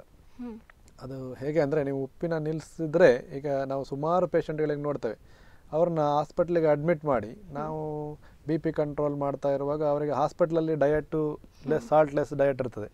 ಸೊ ಲೆಸ್ ಸಾಲ್ಟ್ ಅವರು ಒಂದು 3-4 ದಿವಸ ಹಾಸ್ಪಿಟ್ಲ್ ಇದ್ದಿದ್ದಂಗೆ ಅವ್ರ ಬಿ ಪಿ ಫುಲ್ ನಾರ್ಮಲ್ ಆಗಿಬಿಡ್ತದೆ. ಅಂದರೆ 110, 170 ಹಾಗೆ ಮೊದಲು 180, 200 ಇರ್ತಕ್ಕಂಥದ್ದು ನಾವು ವಾರ್ಡಲ್ಲಿ ಒಂದು 5 ದಿವಸ ನೋಡಿದರೆ ಕೊನೆಗೆ 120, 80ಕ್ಕೆ ಬರ್ತದೆ. ಮಾತ್ರೆಗಳು ಅದೇ ಇರ್ತದೆ. ಸೊ ನಾವು ಇಲ್ಲಿ ಹೇಳೋದೇನೆಂದರೆ ಪೇಷಂಟಿಗೆ, ನೀವು ಎಲ್ಲಿಯೋ ಚೀಟ್ ಮಾಡ್ತಾ ಇರ್ತೀರ, ಸಾಲ್ಟ್ನ ಅಂಶ ನಿಮಗೆ ಗೊತ್ತಿಲ್ಲದ ಹಾಗೆ ಹೆಚ್ಚಿನ ಅಂಶ ಸೇರಿಸ್ತಿರ್ತಾರೆ. ಈಗ ಎಸ್ಪೆಷಲಿ ಪ್ರಾಸೆಸ್ಡ್ ಫುಡ್ಸು, ಈಗ ಹೊರಗಡೆ ತಿನ್ನೋದು, ಇವುಗಳಲ್ಲಿ ಹೆಚ್ಚಿನ ಉಪ್ಪಿನ ಅಂಶ ಇರ್ತದೆ. ನೀವು ಎಷ್ಟು ಉಪ್ಪನ್ನು ಕಮ್ಮಿ ತಗೋತೀರ ಹಾಗೆ ನಿಮ್ಮ ಬಿ ಪಿ ಔಷಧಿಗಳು ಚೆನ್ನಾಗಿ ಕೆಲಸ ಮಾಡ್ತವೆ ಮತ್ತು ಬಿ ಪಿಯ ಮಾತ್ರೆಗಳನ್ನು ಕೂಡ ನೀವು ಕಮ್ಮಿ ಮಾಡ್ಕೋಬೋದು. ಸೊ ಈ ಬಿ ಪಿ ಮತ್ತು ಉಪ್ಪು ಯಾವಾಗಲೂ ಒಂದಕ್ಕೊಂದು ಲಿಂಕ್ ಇರ್ತದೆ. ಸೊ ನಾ ರೋಗಿಗಳಲ್ಲಿ ವಿನಂತಿಸ್ಕೊಳ್ಳೋದೇನಂತಂದರೆ, ಬರೀ ಮಾತ್ರೆ ತಗೊಂಡು ಬಿ ಪಿ ಕಂಟ್ರೋಲ್ ಬರ್ತಿಲ್ಲ ಅನ್ನೋದಕ್ಕಿಂತ ನೀವು ಉಪ್ಪಿನ ಅಂಶವನ್ನು ಎಷ್ಟು ನೀವು ನಿಮ್ಮ ಡಯಟಲ್ಲಿ ರಿಸ್ಟ್ರಿಕ್ಟ್ ಮಾಡ್ತೀರಾ. ನಾವು ಯೂಶ್ವಲಿ ಸಜೆಸ್ಟ್ ಮಾಡೋದು ಸಾಲ್ಟ್ ಲೆಸ್ ದ್ಯಾನ್ 5 ಗ್ರಾಮ್ ನಿಮ್ಮ ಒಂದು ದಿನದಲ್ಲಿ 5 ಗ್ರಾಮ್ಗಿಂತ ಕಮ್ಮಿ ಇರಬೇಕು. ನಿಮಗೆ ಅದರ ಬಗ್ಗೆ ಹೆಚ್ಚಿನ ಅರಿವಿಲ್ಲ ಅಂದರೆ ಡಯಟಿಷಿಯನ್ ಹತ್ರ ಕೂಡ ಹೋಗಿ ನಿಮ್ಮ ಡಯಟನ್ನು ಮಾಡಿಸ್ಕೋಬೋದು. ಹಾಗೆ ಡಾಕ್ಟರ್, ನೀವು ಮೇಯ್ನ್ ಆಗಿ ನಾವು ಸ್ಮೋಕನ್ನು ಬಿಡಬೇಕಾಗ್ತದೆ. ಕೆಲವರು ಹೇಳ್ತಾರೆ ನನಗೆ ಆಗೋದಿಲ್ಲ, ಅದು ಒಂದು ಚಟವಾಗಿ ಹಬ್ಬಿದೆ ಅಂತ. ಅದನ್ನು ಹೇಗೆ ಕಂಟ್ರೋಲ್ ಮಾಡ್ಬೋದು? ಸ್ಮೋಕಿಂಗ್ ಲೈಫ್ ಸ್ಟೈಲ್ ಮಾಡಿಫಿಕೇಷನಲ್ಲಿ ಒಂದು ಭಾರಿ ಇಂಪಾರ್ಟೆಂಟ್. ನನ್ನ ಪ್ರಕಾರ ಈ ಕಿಡ್ನಿ ಕಾಯಿಲೆಗೋಸ್ಕರ ಸ್ಮೋಕಿಂಗ್ ಬಿಡೋದಲ್ಲ, ಸ್ಮೋಕಿಂಗ್ ಮಾಡೋರಲ್ಲಿ ನಿಮಗೆ ಸ್ಟ್ರೋಕ್ ರಿಸ್ಕ್ ಹೆಚ್ಚಿರ್ತದೆ. ನಿಮಗೆ ಯಾವುದೇ ರೀತಿಯ ಲಕ್ವ ಆಗ್ಬೋದು, ಬಿ ಪಿ ಕಂಟ್ರೋಲ್ ಬರೋದಿಲ್ಲ, ಈ ಶುಗರ್ ಕೂಡ ಕಂಟ್ರೋಲ್ ಬರೋದಿಲ್ಲ, heart attack more prone for heart attacks, ಜೊತೆಗೆ ಅಬ್ಡಾಮಿನಲ್ಲಿ ನಿಮಗೆ ಪ್ಯಾಂಕ್ರೆಟೈಟಿಸ್ಸು, ನೀವು ಯಾವುದೇ ಒಂದು ಅಂಗಾಂಗ ತಗೊಳ್ಳಿ ಈ ಸ್ಮೋಕಿಂಗ್ ಹಾಳು ಮಾಡ್ತದೆ. ಇದು ಸ್ಮೋಕ್ ಮಾಡಿದವರಿಗೆ ಅಷ್ಟಕ್ಕೆ ಅಲ್ಲ, ನಮ್ಮಲ್ಲಿ ಸುಮಾರು ರೋಗಿಗಳಿರ್ತಾರೆ, ನಾವು ಸ್ಮೋಕ್ ಮಾಡೋದಿಲ್ಲ, ಏನಿಲ್ಲ, ನನಗೆ ಯಾಕೆ ಹಿಂಗಾಯಿತು ಅಂತ. ಇನ್ನೊಂದು ಇಂಪಾರ್ಟೆಂಟ್ ಈ ಪ್ಯಾಸಿವ್ ಸ್ಮೋಕಿಂಗ್ ಅಂತ ಹೇಳ್ತೇವೆ. ಮನೆಯಲ್ಲಿ ತಂದೆ ಸ್ಮೋಕ್ ಮಾಡ್ತಿರ್ಬೋದು, ಇಲ್ಲ ಅಣ್ಣ ಸ್ಮೋಕ್ ಮಾಡ್ತಿರ್ಬೋದು, ತಮ್ಮ ಸ್ಮೋಕ್ ಮಾಡ್ತಿರ್ಬೋದು. ಈ passive smoking it self can cos A lot of problem. ಮತ್ತು ಕೆಲವು ಸ್ಮೋಕರ್ಸ್ ಇರ್ತಾರೆ, ನಾನು ಒಂದು ಮಾತ್ರ ಸ್ಮೋಕ್ ಮಾಡ್ತಾನೆ, ಇಲ್ಲ 10 ಸ್ಮೋಕ್ ಮಾಡ್ತಾನೆ, ಇಲ್ಲ ಬಾರಿ 2 ದಿವಸಕ್ಕೊಂದು ಸ್ಮೋಕ್ ಮಾಡ್ತಾನೆ. ನೀವು ನೋ ಸ್ಮೋಕಿಂಗ್ ಆರ್ ಸ್ಮೋಕಿಂಗ್, ಸ್ವಲ್ಪ ಸ್ಮೋಕ್ ಮಾಡಿದರೂ ಕೂಡ ನಿಮಗೆ ತೊಂದರೆಯನ್ನು ಆಗ್ಬೋದು. ಇನ್ನು ಅದನ್ನು ತಡೆಗಟ್ಟಲಿಕ್ಕೆ ಒಂದು ಮೇಯ್ನ್ ಏನನ್ನೇ ಮಾಡಬೇಕು ಅಂತಂದ್ರೂ ನಿಮಗೆ ಮಾನಸಿಕವಾಗಿ ಸ್ಥೈರ್ಯ ಇರಬೇಕು. ನೀವು ಮನಸ್ಸು ಮಾಡದೆ ನೀವು ಯಾವುದನ್ನು ಕೂಡ ಅಭ್ಯಾಸಗಳನ್ನು ಬಿಡಲಿಕ್ಕೆ ಆಗೋದಿಲ್ಲ. ಸೊ ಈಗ ಅದಕ್ಕೆ ಅಂತಾನೆ ಸ್ಮೋಕಿಂಗನ್ನು ನಿಲ್ಲಿಸಲಿಕ್ಕೆ ನಮ್ಮಲ್ಲಿ ನಿಕೋಟಿನ್ ಪ್ಯಾಚ್ ಅಂತ ಬಂದಿದೆ. ಸೊ ನಿಕೋಟಿನ್ ಪ್ಯಾಚನ್ನು ನೀವು ಹಾಕ್ಕೊಂಡ್ರೆ ಅದು ಸ್ಲೋ ಆಗಿ ನಿಕೋಟಿನ್ ರಿಲೀಸ್ ಮಾಡ್ತದೆ. ಸೊ ಹಾಗಾಗಿ ನಿಮಗೆ ಆಗ ಸ್ಮೋಕಿಂಗ್ ಮಾಡುವ ಒಂದು ಹಂಬಲ ಕಮ್ಮಿ ಆಗ್ತದೆ. ಇವನ್ ಈಗ ಆರ್ಟಿಫಿಷಿಯಲ್ ಸಿಗರೇಟ್ಸ್ ಅಂತ ಬಂದಿದೆ, ಅದರಲ್ಲಿ ನಿಕೋಟಿನ್ನ ಆದಷ್ಟು ಮಿನಿಮಮ್ ಅಮೌಂಟಲ್ಲಿ ಇಟ್ಟು ಸ್ಲೋ ಆಗಿ ನಿಮಗೆ ಸ್ಮೋಕಿಂಗನ್ನು ಬಿಡಿಸ್ಲಿಕ್ಕೆ ಸಹಾಯ ಮಾಡ್ತದೆ. ಮತ್ತು ನಿಕೋಟಿನ್ ಚೀವಿಂಗ್ ಗಮ್ಸ್ ಬಂದಿದೆ. ಅಂದರೆ ಚೀವಿಂಗ್ ಗಮ್ ಅಂತಂದರೆ ಅದನ್ನು ನಿಕೋಟಿನ್ ಕಂಟೆಂಟ್ ಭಾರಿ ಮಿನಿಮಲ್ ಇರ್ತದೆ. ಅದನ್ನು ನೀವು ಚೀವ್ ಮಾಡ್ತಾ ಇದ್ದು ನಿಮಗೆ ಸ್ಮೋಕ್ ಮಾಡಬೇಕು ಅಂದಾಗ ಅದನ್ನು ಚೀವ್ ಮಾಡಿದ್ರೆ ಕಮ್ಮಿ ಆಗ್ತದೆ, ಅದರದ ಒಂದು ಹಂಬಲ ಕಮ್ಮಿ ಆಗ್ತದೆ. ಮೊದಲನೇದಾಗಿ ನಿಮಗೆ ಸ್ಮೋಕ್ ಬಿಡಬೇಕು ಅಂತ ನಿಮ್ಮಲ್ಲಿ ಮನಸ್ಥೈರ್ಯ ಇರಬೇಕು. ಈಗ ಒಂದು ದಿನ ನೀವು ಡಿಸೈಡ್ ಮಾಡಿ ಇವತ್ತಿಂದ ನಾನು ಸ್ಮೋಕ್ ಮಾಡೋದಿಲ್ಲ ಅಂತ ಮಾಡಿದ ಮೇಲೆ ನೀವು ಅವತ್ತಿಂದ ನೀವು ಬೇರೆ ರೀತಿಯ ಒಂದು ವಿಧಾನಗಳನ್ನು ಅಳವಡಿಸ್ಕೊಂಡ್ರೆ ಬಿಡಬಹುದು. ಮತ್ತು ಇದಕ್ಕೆ ಇದಕ್ಕೆ ನಮ್ಮಲ್ಲಿ ಈಗ ಸೈಕಿಯಾಟ್ರಿ ಡಿಪಾರ್ಟ್ಮೆಂಟ್ಸ್ ಇರ್ತದೆ, ಮತ್ತು ನಿಮಗೆ ಸೈಕಾಲಜಿ ಏನಂತಾರೆ ಅದು ಕೌನ್ಸಿಲಿಂಗ್ ಮಾಡೋರು ಕೂಡ ಇದ್ದಾರೆ. ಆಸ್ಪತ್ರೆಯಲ್ಲೂ ಕೂಡ ಅಡ್ಮಿಟ್ ಆಗಿ ನಿಮ್ಮನ್ನು ಸ್ಮೋಕಿಂಗ್ ಬಿಡಿಸೋದಕ್ಕೂ ಸುಮಾರು ಥರದ ಚಿಕಿತ್ಸೆಗಳು ಬಂದಿದೆ. ಸೊ ನಾನು ಹೇಳಂದ್ರೆ ಈಗ ಬಿಡಲಿಕ್ಕೆ ಯಾವುದೇ ಹವ್ಯಾಸವು ಕೆಟ್ಟ ಅಭ್ಯಾಸ ಬಿಡಬೇಕಂದ್ರೆ ಅದಕ್ಕೆ ಫೆಸಿಲಿಟೀಸ್ ಎಲ್ಲ ಕಡೆ ಇದೆ. ನಮಗೆ ಮಾನಸಿಕವಾಗಿ ಅದನ್ನು ಬಿಡಬೇಕು ಅಂತ ಇರಬೇಕು, ಮತ್ತು ಎಲ್ಲದಕ್ಕಿಂತ ಮುಖ್ಯ ಫ್ಯಾಮಿಲಿ ಸಪೋರ್ಟ್ ಇರಬೇಕು. ಮತ್ತು ಕೆಲವರಿಗೆ ನಾನು 3 ಸಲ ಪ್ರಯತ್ನ ಮಾಡಿದೆ ಬಿಡ್ಲಿಕ್ಕಾಗಲಿಲ್ಲ, 4 ಸಲ ಪ್ರಯತ್ನ ಮಾಡಿದೆ ಬಿಡ್ಲಿಕ್ಕಾಗಿಲ್ಲ ಅಂತ ಕೂಡ ಹೇಳ್ತಾರೆ. ಬಟ್ ಎಷ್ಟನೇ ಸಲ ಅಂದರೆ ಸತತ ಪ್ರಯತ್ನ ಇರಬೇಕು ಅಂತ ನಾನು ಹೇಳಿ. ಇವತ್ತೆಲ್ಲ ಒಮ್ಮೆ ನೀವು ಬಿಡ್ತೇವೆ ಅಂತ ಮನಸ್ಸು ಮಾಡಿದರೆ ಬಿಡ್ಬೋದು. ಆ ಥರ ನಾವು ರೋಗಿಗಳನ್ನು ನೋಡಿದ್ದೇವೆ, ಕಂಪ್ಲೀಟ್ ಆಗಿ ನಿಲ್ಲಿಸಿದಂಥ ರೋಗಿಗಳನ್ನು ಕೂಡ ನೋಡಿದ್ದೇವೆ. ಓಕೆ, ಕೆಲವರು 2 ದಿನ 3 ದಿನ ಸ್ಟಾಪ್ ಮಾಡ್ತಾರೆ, ಮತ್ತೆ ಶುರು ಮಾಡ್ತಾರೆ. ಇದರಲ್ಲಿ ಏನಂದ್ರೆ ಬೇಸಿಕಲಿ ಫ್ರೆಂಡ್ಶಿಪ್ ಅಲ್ಲಿ ಪ್ರಾಬ್ಲಮ್ ಆಗ್ತದೆ. ಅಂದ್ರೆ ನಾವು ಎಲ್ಲವನ್ನು ನಿಲ್ಲಿಸಿದ್ದಾಗ ಯಾರೋ ಒಬ್ಬರು ಮಾಡ್ತಾ ಇದ್ದಾರೆ ಅಂದಾಗ ಒಬ್ಬರು ಏನಾದರೂ ಮತ್ತೆ ಮಾಡುವಂತ ಒಂದು ಹುರಿದುಂಬಿಸ್ಬಿಟ್ರೆ ನೀವು ಮತ್ತೆ ಕಂಟ್ರೋಲ್ನ ತಪ್ಪಿಡಬೇಕಾಗುತ್ತೆ. ಹಾಗಾಗಿ ಇದು ಫ್ಯಾಮಿಲಿ ಸಪೋರ್ಟ್ ಮತ್ತು ಫ್ರೆಂಡ್ ಸಪೋರ್ಟ್ ಬಹಳ ಮುಖ್ಯ. ಓಕೆ, ಇನ್ನು ಡಾಕ್ಟರ್, ಮೂತ್ರಪಿಂಡವನ್ನು ಸಂಪೂರ್ಣವಾಗಿ ವೈಫಲ್ಯ ಆದರೆ ಆವಾಗ ರೋಗಿಗಳಿಗೆ ಬೇರೆ ಏನು ಆಪ್ಷನ್ಸ್ ಇದೆ? ಹೌದು, ಈಗ ಅದಕ್ಕೂ ಮೊದಲೇ ನಾನು ಈ ಡಯಾಬಿಟಿಸ್ ಕಂಟ್ರೋಲ್ ಬಗ್ಗೆ ಸ್ವಲ್ಪ ಮಾಹಿತಿ ಕೊಡ್ತೇನೆ. ಈ ಒಂದು ಸಕ್ಕರೆ ಕಾಯಿಲೆ ಇರೋರು ಏನಂದರೆ ಎಲ್ಲೋ ವರ್ಷಕ್ಕೊಂದು 2 ಸಲ ಚೆಕಪ್ ಮಾಡ್ತಾರೆ. ಮಾಡಿ ನನ್ನ ಶುಗರ್ ಕಂಟ್ರೋಲ್ ಇದೆ, ನನಗೇನು ಸುಸ್ತಾಗ್ತಾ ಇಲ್ಲ, ನಾನು ಆರಾಮಿದ್ದೇನೆ, ನಾನೇ ಲ್ಯಾಬಲ್ಲಿ ಟೆಸ್ಟ್ ಮಾಡಿಸ್ಕೊತಾ ಇದ್ದೇನೆ ಅಂತ ಹೇಳ್ತಾರೆ. ಸುಮಾರು ರೋಗಿಗಳು ಹಾಗೆ ಮಾಡ್ತಾರೆ. ಅವರು ಈಗ ಒಂದು 5 ವರ್ಷದಿಂದ ಸಕ್ಕರೆ ಕಾಯಿಲೆ ಇದ್ದರೆ ವರ್ಷದಲ್ಲಿ ಒಂದು 3 ಸಲಿನೋ 4 ಸಲಿನೋ ಚೆಕ್ ಮಾಡಿರ್ತಾರೆ. ಇದಕ್ಕೆ ಒಂದು ಇದು ಸುಮ್ಮನೆ ಯಾವತ್ತೋ ಒಂದಿನ ಯಾವುದೋ ಒಂದು ಶುಗರ್ ಚೆಕ್ ಮಾಡೋದು ಬಹಳ ತಪ್ಪು. ಸಕ್ಕರೆಯನ್ನು ಕಾಯಿಲೆಯಲ್ಲಿ ನಾವು 3 ರೆಕಮೆಂಡೇಶನ್ ಮಾಡ್ತೇವೆ. ಫಾಸ್ಟಿಂಗ್ ಅಂದರೆ ಖಾಲಿ ಹೊಟ್ಟೆಯಲ್ಲಿ, ಮತ್ತು ತಿಂಡಿ ತಿಂದು 2 ಗಂಟೆ ನಂತರ, ಅದಕ್ಕೆ ಪೋಸ್ಟ್ ಪ್ರಾಂಡಿಯಲ್ ಅಂತ ಹೇಳ್ತೇವೆ. ಇವು 2 ಮಾದರಿ. ಮತ್ತು ಈಗ ಹೊಸದಾಗಿ HbA1c ಅಂದರೆ ಗ್ಲೈಕಾಸಿಲೇಟೆಡ್ ಹೀಮೋಗ್ಲೋಬಿನ್ ಅಂತ ಹೇಳ್ತೇವೆ. ಸೊ ಸಕ್ಕರೆ ಕಾಯಿಲೆ ಬಗ್ಗೆ ನಮ್ಮ ಕಂಟ್ರೋಲ್ ಇದೆಯಾ ತಿಳಿಲಿಕ್ಕೆ ಈ 3 ಟೆಸ್ಟ್ಗಳು ಅತ್ಯವಶ್ಯಕ.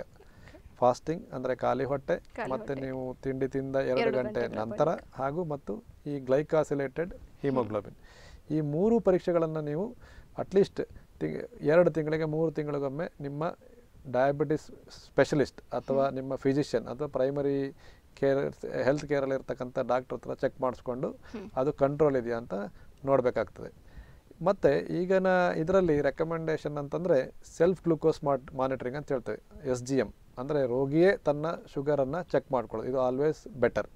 ನೀವು ಯಾವತ್ತೋ ಒಂದು ದಿನ ಲ್ಯಾಬಲ್ಲಿ ಹೋಗಿ ಪರೀಕ್ಷೆ ಮಾಡೋಕ್ಕಿಂತ ನಿಮ್ಮಲ್ಲೇ ಅದಕ್ಕೆ ಸುಮಾರು ಇನ್ಸ್ಟ್ರೂಮೆಂಟ್ಸ್ ಬಂದಿದೆ. ಈಗ ಅದು ನಿಮಗೆ ಮಾರ್ಕೆಟಲ್ಲಿ ಕೇವಲ ಒಂದು 800ರಿಂದ 1000 ರೂಪಾಯಿ ಕೂಡ ಸಿಗ್ತದೆ. ಸೊ ನೀವೇ ಖಾಲಿ ಹೊಟ್ಟೆದು ಮತ್ತು ತಿಂಡಿ ತಿಂದ ನಂತರ ಲಂಚಿಗೆ ಮೊದಲು ಅಥವಾ ರಾತ್ರಿ ಡಿನ್ನರಿಗೆ ಮೊದಲು ಹೀಗೆ ನಿಮ್ಮ ಡಾಕ್ಟರ್ ಸಲಹೆ ಅಂತೆ ಪರೀಕ್ಷೆಗಳನ್ನು ಮಾಡ್ಕೋಬೇಕು. ತಿಂಗಳಲ್ಲಿ ಒಂದು 5ರಿಂದ 6 ಪರೀಕ್ಷೆಗಳನ್ನು ಮಾಡಿಕೊಂಡ್ರೆ ನಿಮಗೊಂದು ಅಂದಾಜಲ್ಲಿ ತಿಳ್ತದೆ. ಯಾಕೆಂದರೆ ಕೆಲವರೆಲ್ಲರೂ ಬರೀ ತಿಂಡಿ ಟೈಮಲ್ಲೇ ಮಾಡ್ತಾ ಇದ್ರೆ ಲಂಚ್ ಟೈಮಲ್ಲಿ ಏನಾಗ್ತದೆ, ಡಿನ್ನರ್ ಟೈಮಲ್ಲಿ ಏನಾಗ್ತದೆ ಅಂತ ತಿಳಿಯೋದಿಲ್ಲ. ಹಾಗಾಗಿ ಸೆಲ್ಫ್ ಗ್ಲೂಕೋಸ್ ಮಾನಿಟರಿಂಗ್ ಅಂತ ಬಂದಿದೆ. ಸೊ ಅದನ್ನು ಮಾಡಿಕೊಂಡ್ರೆ ಬಹಳ ಉತ್ತಮ. ಇನ್ನೂ ಹೆಚ್ಚಿನ ಇದಕ್ಕೆ ಈಗ ಕಂಟಿನ್ಯೂಸ್ ಅಂದರೆ ನಿಮ್ಮ ಶುಗರನ್ನು ನೀವು ಮೊಮೆಂಟ್ ಟು ಮೊಮೆಂಟ್ ಚೆಕ್ ಮಾಡ್ಕೋಬೋದು. ಅದಕ್ಕೂ ಕೂಡ ಇನ್ಸ್ಟ್ರೂಮೆಂಟ್ಸ್ ಕೂಡ ಬಂದಿದೆ. ಸೊ ಹಾಗಾಗಿ ರೋಗಿಗಳಲ್ಲಿ ವಿನಂತಿ ಏನಂತಂದರೆ ನೀವು ನಿಮ್ಮ ಡಾಕ್ಟರ್ ಸಲಹೆ ಅಂತೆ, ಅಂದರೆ ನಿಮ್ಮ ಡಯಾಬಿಟಿಸ್ ಸ್ಪೆಷಲಿಸ್ಟ್ ಅಥವಾ ಪ್ರೈಮರಿ ಫಿಸಿಷಿಯನ್ ಸಲಹೆ ಅಂತೆ ಕಾಲಕ್ಕೆ ತಕ್ಕ ಹಾಗೆ ನಿಮ್ಮ ಫಾಸ್ಟಿಂಗ್ ಶುಗರ್ ಮತ್ತು ತಿಂಡಿ ತಿಂದ ನಂತರ ಅಂದರೆ ಪೋಸ್ಟ್ ಪ್ರಾಂಡಿಯಲ್ ಬ್ಲಡ್ ಶುಗರ್ ಮತ್ತು ಗ್ಲೈಕಾಸಿಲೇಟೆಡ್ ಹಿಮೋಗ್ಲೋಬಿನ್ ಪರೀಕ್ಷೆ ಮಾಡ್ಕೋಬೇಕು ಅಂತ ವಿನಂತಿಸ್ಕೊಳ್ತೇನೆ. ಓಕೆ, ಹಾಗೆ ಡಾಕ್ಟರ್, ಇನ್ನು ಕೆಲವು ಪೇಷಂಟ್ಸ್ ತುಂಬ ಕೇರ್ಲೆಸ್ ಮಾಡ್ತಾರೆ. ಮಧುಮೇಹ ಬಂದರೂ ಸಹ, ಹಾಗೆ ಏನು ಮೂತ್ರಪಿಂಡದ ಕಾಯಿಲೆ ಬಂದರೂ ಸಹ ಇದೆ ಅಂತ ಗೊತ್ತಾದರೂ ತುಂಬ ಕೆಲವರು ಕೇರ್ಲೆಸ್ ಮಾಡ್ತಾರೆ. ಅಂಥವರಿಗೆ ಹೇಗೆ ಅರಿವು ಮೂಡಿಸಬಹುದು? ನೋಡಿ, ಈಗ ನೀವು ಹೇಳಿದಾಗ ಪ್ರಗತಿಯವರೇ, ಮೂತ್ರಪಿಂಡ ವೈಫಲ್ಯ ನಮ್ಮ ದೇಶದಲ್ಲೇ ಆಗಲಿ ಪ್ರಪಂಚದಾದ್ಯಂತ ಬಹಳ ಇಂಪಾರ್ಟೆಂಟ್ ರೋಗ ಆಗಿದೆ. ಯಾಕೆಂದರೆ ಮೂತ್ರಪಿಂಡ ಒಮ್ಮೆ ಸಂಪೂರ್ಣ ವೈಫಲ್ಯ ಆಯಿತು ಅಂದರೆ ನಿಮಗೆ ಡಯಾಲಿಸಿಸ್ ಅಂದರೆ ನಿಮ್ಮ ಕಿಡ್ನಿ ಏನು ಕರ್ತವ್ಯ ಮಾಡ್ತದೆ, ಹೇಗೆ ನಾನು ಆಗಲೇ ಹೇಳಿದ ಹಾಗೆ ಕೆಟ್ಟ ಅಂಶಗಳನ್ನು ದೇಹದಿಂದ ತೆಗೀತದೆ, ಮತ್ತು ಕಿಡ್ನಿ ಕೆಲವು ಹಾರ್ಮೋನ್ಗಳನ್ನು ಸಿಂಥಸಿಸ್ ಮಾಡ್ತದೆ, ನಮಗೆ ದೇಹಕ್ಕೆ ಬೇಕಾದಂತಹ ವೈಟಮಿನ್ ಡಿ, ಕ್ಯಾಲ್ಶಿಯಂ ಏನಿದೆ ಅದನ್ನು ಕೊಡ್ತದೆ. ಹೀಗೆ ಕಿಡ್ನಿ ಹಲವಾರು ಫಂಕ್ಷನ್ಗಳನ್ನು ಮಾಡ್ತದೆ. ಸೊ ಈ ಎಲ್ಲ ಫಂಕ್ಷನ್ಗಳು ನಮ್ಮ ದೇಹದಿಂದ ಮಾಡಲಿಕ್ಕೆ ಆಗೋದಿಲ್ಲ ಅಂದಾಗ ನಿಮಗೆ ಅದರದ್ದು ಸುಮಾರು ತೊಂದರೆಗಳು ಬರ್ತದೆ. ಈಗಾಗಲೇ ನಾವು ಹೇಳಿದಾಗೆ ಕಾಲು ಊತ ಇರ್ಬೋದು, ಮೈ ಕಡ್ತಾ ಇರ್ಬೋದು, ಊಟ ಸೇರದೇ ಇರ್ಬೋದು, ದಮ್ ಇರ್ಬೋದು, ಹೀಗೆ. ಸೊ ಒಮ್ಮೆ ಸಂಪೂರ್ಣ ವೈಫಲ್ಯ ಆದರೆ ನಿಮಗೆ ಖರ್ಚಿದೆಯಲ್ಲ ಅದು ಬಹಳ ಖರ್ಚಾಗ್ಲಿಕ್ಕೆ ಶುರು ಆಗ್ತದೆ. ತಿಂಗಳಿಗೆ 10,000 to 15,000 ಬರಬೇಕಾಗ್ತದೆ. ಈ ಒಂದು ಡಯಾಲಿಸಿಸಲ್ಲಿ ನಿಮಗೆ ಹೆಚ್ಚಿನ ಮಾಹಿತಿ ಬೇಕು ಅಂದರೆ 2 ವಿಧ ಇದೆ. ಒಮ್ಮೆ ನಿಮ್ಮ ಕಿಡ್ನಿ ಸಂಪೂರ್ಣ ವೈಫಲ್ಯ ಆಯಿತು ಅಂತಂದರೆ ನಾವು ಇಲ್ಲ ಡಯಾಲಿಸಿಸ್ ಮಾಡಬೇಕಾಗ್ತದೆ, ಇಲ್ಲ ಕಿಡ್ನಿ ಟ್ರಾನ್ಸ್ಪ್ಲಾಂಟೇಷನ್ ಮಾಡಬೇಕಾಗ್ತದೆ. ಸೊ ಡಯಾಲಿಸಿಸಲ್ಲಿ 2 ವಿಧ ಏನು ಹೇಳಿದ್ದಾನೆ, ಅದರಲ್ಲಿ ಒಂದು ಹೊಟ್ಟೆ ಡಯಾಲಿಸಿಸ್ ಅಂದರೆ ಪೆರಿಟೋನಿಯಲ್ ಡಯಾಲಿಸಿಸ್ ಅಂತ ಹೇಳ್ತೇವೆ. ಇನ್ನೊಂದು ಹೀಮೋಡಯಾಲಿಸಿಸ್ ಅಂದರೆ ರಕ್ತವನ್ನು ಶುದ್ಧಿ ಮಾಡಿ ವಾಪಸ್ ನಿಮ್ಮ ದೇಹಕ್ಕೆ ಹಾಕ್ತೇವೆ. ಇದು ನಿಮ್ಮ ಸ್ಟೇಜ್ 5. ನಾನು ಈಗ ಆಲ್ರೆಡಿ ಹೇಳಿದಾಗೆ ಒಮ್ಮೆ ಸಂಪೂರ್ಣ ವೈಫಲ್ಯ ಆಗಿದೆ, ಕಿಡ್ನಿ ವಾಪಸ್ ಬರಲಿಕ್ಕೆ ಆಗೋದಿಲ್ಲ ಅಂದಾಗ ಈ ಥರ ಮಾದರಿಯ ಚಿಕಿತ್ಸೆಗಳನ್ನು ನೀಡಬೇಕಾಗ್ತದೆ. ಇದು ನಿಮಗಲ್ಲದೆ ನಿಮ್ಮ ಸಂಬಂಧಿಕರು ಅಂದರೆ ಫ್ಯಾಮಿಲಿ ಎಲ್ಲರಿಗೂ ಬರ್ಡನ್. ಇದು ಬಹಳ ದೈಹಿಕವಾಗಿ, ಮಾನಸಿಕವಾಗಿ ಹಾಗೂ ಫೈನಾನ್ಷಿಯಲಿ ಬಹಳ ಬರ್ಡನ್ ಆಗ್ತದೆ. ಹಾಗಾಗಿ ನಾವು ಆರಂಭದಲ್ಲೇ ಅಂದರೆ prevention is better than cure ಅನ್ನೋ ವರ್ಡು ಇದಕ್ಕೆ ಬಹಳ ಸೂಕ್ತವಾಗಿ ಆಗ್ತದೆ. ಯಾಕೆಂದರೆ ಸಕ್ಕರೆ ಕಾಯಿಲೆ ಬಂದಿದೆ ಅಂತ ಗೊತ್ತಿರುತ್ತದೆ ನಮಗೆ, ನಾವು ಎಷ್ಟು ಅದನ್ನು ನೆಗ್ಲೆಕ್ಟ್ ಮಾಡ್ತೇವೆ, ನಿಮಗೆ ಎಲ್ಲ ರೀತಿಯ ತೊಂದರೆಗಳು ಕೂಡ ಬರೋ ಚಾನ್ಸಸ್ ಬಹಳ ಇರ್ತದೆ. ಓಕೆ, ಅದರಲ್ಲಿ ಕಿಡ್ನಿ ಟ್ರಾನ್ಸ್ಪ್ಲಾಂಟೇಷನ್ ಎನ್ನುವುದು ಒಂದು ಉತ್ತಮ ಅಂತ ಹೇಳ್ತಾರೆ ಡಾಕ್ಟರ್, ಯಾಕೆ ಅದು ಉತ್ತಮವಾಗಿರುತ್ತೆ? ಹೌದು ಪ್ರಗತಿ ಅವರು, ನೀವು ಹೇಳಿದಾಗೆ ಒಮ್ಮೆ ಒಬ್ಬನ ಮೂತ್ರಪಿಂಡ ವೈಫಲ್ಯ ಆದರೆ ಅವನಿಗೆ ನಾನು ಹೇಳಿದಾಗ 3 ಆಪ್ಷನ್ ಇರ್ತದೆ. ಒಂದು ಡಯಾಲಿಸಿಸ್, ಅದರಲ್ಲಿ ಹಿಮೋಡಯಾಲಿಸಿಸ್ ಅಂದರೆ ರಕ್ತದ ಡಯಾಲಿಸಿಸ್, ಇನ್ನೊಂದು ಹೊಟ್ಟೆ ಅಂದರೆ ಪೆರಿಟೋನಿಯಲ್ ಡಯಾಲಿಸಿಸ್ ಅಂತ ಹೇಳ್ತೇವೆ, ಇನ್ನೊಂದು ಕಿಡ್ನಿ ಟ್ರಾನ್ಸ್ಪ್ಲಾಂಟೇಷನ್. ದೇವರು ಏನು ಕೊಟ್ಟಿದ್ದಾನೆ ಅದು ಈಗ ಕೆಟ್ಟು ಹೋಗಿದೆ ಅಂದಮೇಲೆ ಅದನ್ನೇ ಹಾಕಿದರೆ ಬೆಸ್ಟ್, ಅಂದರೆ ಸಿಂಪಲ್ ಆಗಿ ಹೇಳಬೇಕು ಅಂದರೆ. ಹಾಗಾಗಿ ಒಬ್ಬನ ಕಿಡ್ನಿ ಕೆಲಸ ಮಾಡ್ತಾ ಇಲ್ಲ, ದೇವರು ಕೊಟ್ಟ 2 ಕಿಡ್ನಿಗಳು ಈಗ ನಮ್ಮಲ್ಲಿ ಕೆಲಸ ಮಾಡ್ತಿಲ್ಲ ಅಂತಾದರೆ ಅದಕ್ಕೆ ಯಾರಾದರೂ ದಾನಿಗಳಿತ್ತಂದರೆ ಅವರ ಕಿಡ್ನಿಯನ್ನು ಹಾಕಿದರೆ ಆ ಒಂದು ಕಿಡ್ನಿ ಏನೆಲ್ಲ ಕೆಲಸ ಮಾಡ್ತದೆ ಅದು ಮತ್ತೆ ವಾಪಸ್ ಕೆಲಸ ಮಾಡ್ತದೆ. ಸೊ ಅವರ ಜೀವನ ಶೈಲಿ ಸಂಪೂರ್ಣವಾಗಿ ಬದಲಾಯಿಸ್ಬೋದು. ಅಂದರೆ ಮೊದಲು ಹೇಗಿದ್ದರು, ಅವರೀಗ ಸಕ್ಕರೆ ಕಾಯಿಲೆ ಶುರುವಾದಾಗ ಹೇಗಿದ್ರು ಹಾಗೇ ಕೂಡ ಈಗ ಮತ್ತೆ ವಾಪಸ್ ಜೀವನವನ್ನು ಬರ್ಬೋದು. ಅದೇ ಡಯಾಲಿಸಿಸಲ್ಲಿ ಏನಾಗ್ತದೆ, ನೀವು ವಾರಕ್ಕೆ 3 ಬಾರಿ ಮಾಡಬೇಕಾಗ್ತದೆ. ಅದಕ್ಕೆ ನೀವು ಪ್ರತಿ ಸಲ ಡಯಾಲಿಸಿಸ್ ಸೆಂಟ್ರಿಗೆ ಬರಬೇಕು. ಅಲ್ಲಿ ನಿಮ್ಮ ರಕ್ತವನ್ನು 4 ಗಂಟೆಗಳ ಕಾಲ ಎಲ್ಲ ಕ್ಲೀನ್ ಮಾಡಿ ಮತ್ತೆ ವಾಪಸ್ ಹಾಕ್ತೇವೆ. ಅದಕ್ಕೆ ನಾವು ಚುಚ್ಚಬೇಕಾಗ್ತದೆ, ಅದಕ್ಕೆ ಫಿಸ್ಟುಲಾ ಅಂತ ಹೇಳ್ತೇವೆ ನಾವು. ಒಂದು ಇಲ್ಲಿ ಫಿಸ್ಟುಲಾ ಅಂತ ಕೈಯಲ್ಲಿ ಮಾಡಿರ್ತೇವೆ. ಸೊ ಒಂದು ಅದರಲ್ಲಿ ನೀವು ಎಲ್ಲ ಅಂಶಗಳನ್ನ ತೆಗಿಲಿಕ್ಕೆ ಪ್ರಯತ್ನ ಮಾಡಿದ್ರು ಇನ್ನು ಇಂಟರ್ವಲ್ ಪೀರಿಯಡ್ ನೆಕ್ಸ್ಟ್ ಡಯಾಲಿಸಿಸ್ವರೆಗೆ ನಿಮಗೆ ಎಲ್ಲ ಕೆಟ್ಟ ಅಂಶಗಳು ದೇಹದಲ್ಲಿ ತುಂಬ್ಕೋತಾ ಇರುತ್ತೆ. ನಾನು ಹೇಳಿದಾಗ ಈ ಕಿಡ್ನಿ 24 ಗಂಟೆ ಎಲ್ಲ ಕಂಟಿನ್ಯೂಸ್ ಆಗಿ ನಾವು ಹುಟ್ಟಿದಾಗಿಂದ ಸಾಯೋವರೆಗೂ ಕೆಲಸ ಮಾಡ್ತಾ ಇರ್ತದೆ. ಸೊ ಕಂಟಿನ್ಯೂಸ್ ಆಗಿ ಕೆಲಸ ಮಾಡೋ ಅಂಥ ಕಿಡ್ನಿ ಬೇಕು ಅಂದರೆ ಅದಕ್ಕೆ ಕಿಡ್ನಿ ಟ್ರಾನ್ಸ್ಪ್ಲಾಂಟೇಷನ್ನೇ ಉತ್ತಮವಾದದ್ದು. ಮತ್ತು ಒಮ್ಮೆ ಟ್ರಾನ್ಸ್ಪ್ಲಾಂಟೇಷನ್ ಆಯಿತು ಅಂದರೆ ನಿಮ್ಮ ದಿನಚರಿ ಲೈಫ್ ಸ್ಟೈಲ್ ಪೂರ ಮೊದಲಿನ ಹಾಗೆ ಮಾಡ್ಕೋಬೋದು. ಹಾಗಾಗಿ ಎಲ್ಲರಿಗೂ ನಾವು ಹೇಳೋದೇನಂತಂದರೆ ಯಾರಿಗೆ ಕಿಡ್ನಿ ವೈಫಲ್ಯ ಇರ್ತದೆ ಕಿಡ್ನಿ ಟ್ರಾನ್ಸ್ಪ್ಲಾಂಟೇಷನ್ಗೆ ಮುಂದುವರಿಬೇಕು. ಈ ಕಿಡ್ನಿ ಟ್ರಾನ್ಸ್ಪ್ಲಾಂಟಲ್ಲಿ 2 ವಿಧ ಇರ್ತದೆ. ಒಂದು ಲೈವ್ ಅಂದರೆ ನಮ್ಮ ಸಂಬಂಧಿಕರು, ಈಗ ನಮ್ಮಲ್ಲಿ ಯಾರಿಗಾದರೂ ಗಂಡನಿಗೆ ತೊಂದರೆ ಆಯಿತಾ ಇಲ್ಲ ಹೆಂಡತಿಗೆ ತೊಂದರೆ ಆಯಿತು ಅಂದರೆ ಅವರಲ್ಲೇ ಗಂಡ ಹೆಂಡತಿ ಕೊಡ್ಬೋದು, ಇಲ್ಲ ತಂದೆ ತಾಯಿ, ಇಲ್ಲ ಮಕ್ಕಳು, ಇಲ್ಲ ಅಂದರೆ ಅಣ್ಣ ತಮ್ಮಂದರು, ಇವರಲ್ಲಿ ಇದಕ್ಕೆ ಸಂಬಂಧ, ಅದಕ್ಕೆ ಲೈವ್ ರಿಲೇಟೆಡ್ ಅಂತ ಹೇಳ್ತೇವೆ. ಸೊ ಸಂಬಂಧ ಇರುವವರು ಕಿಡ್ನಿಯನ್ನು ಅವರ ರೋಗಿಗಳಿಗೆ ದಾನ ಮಾಡ್ತಕ್ಕಂಥದ್ದು.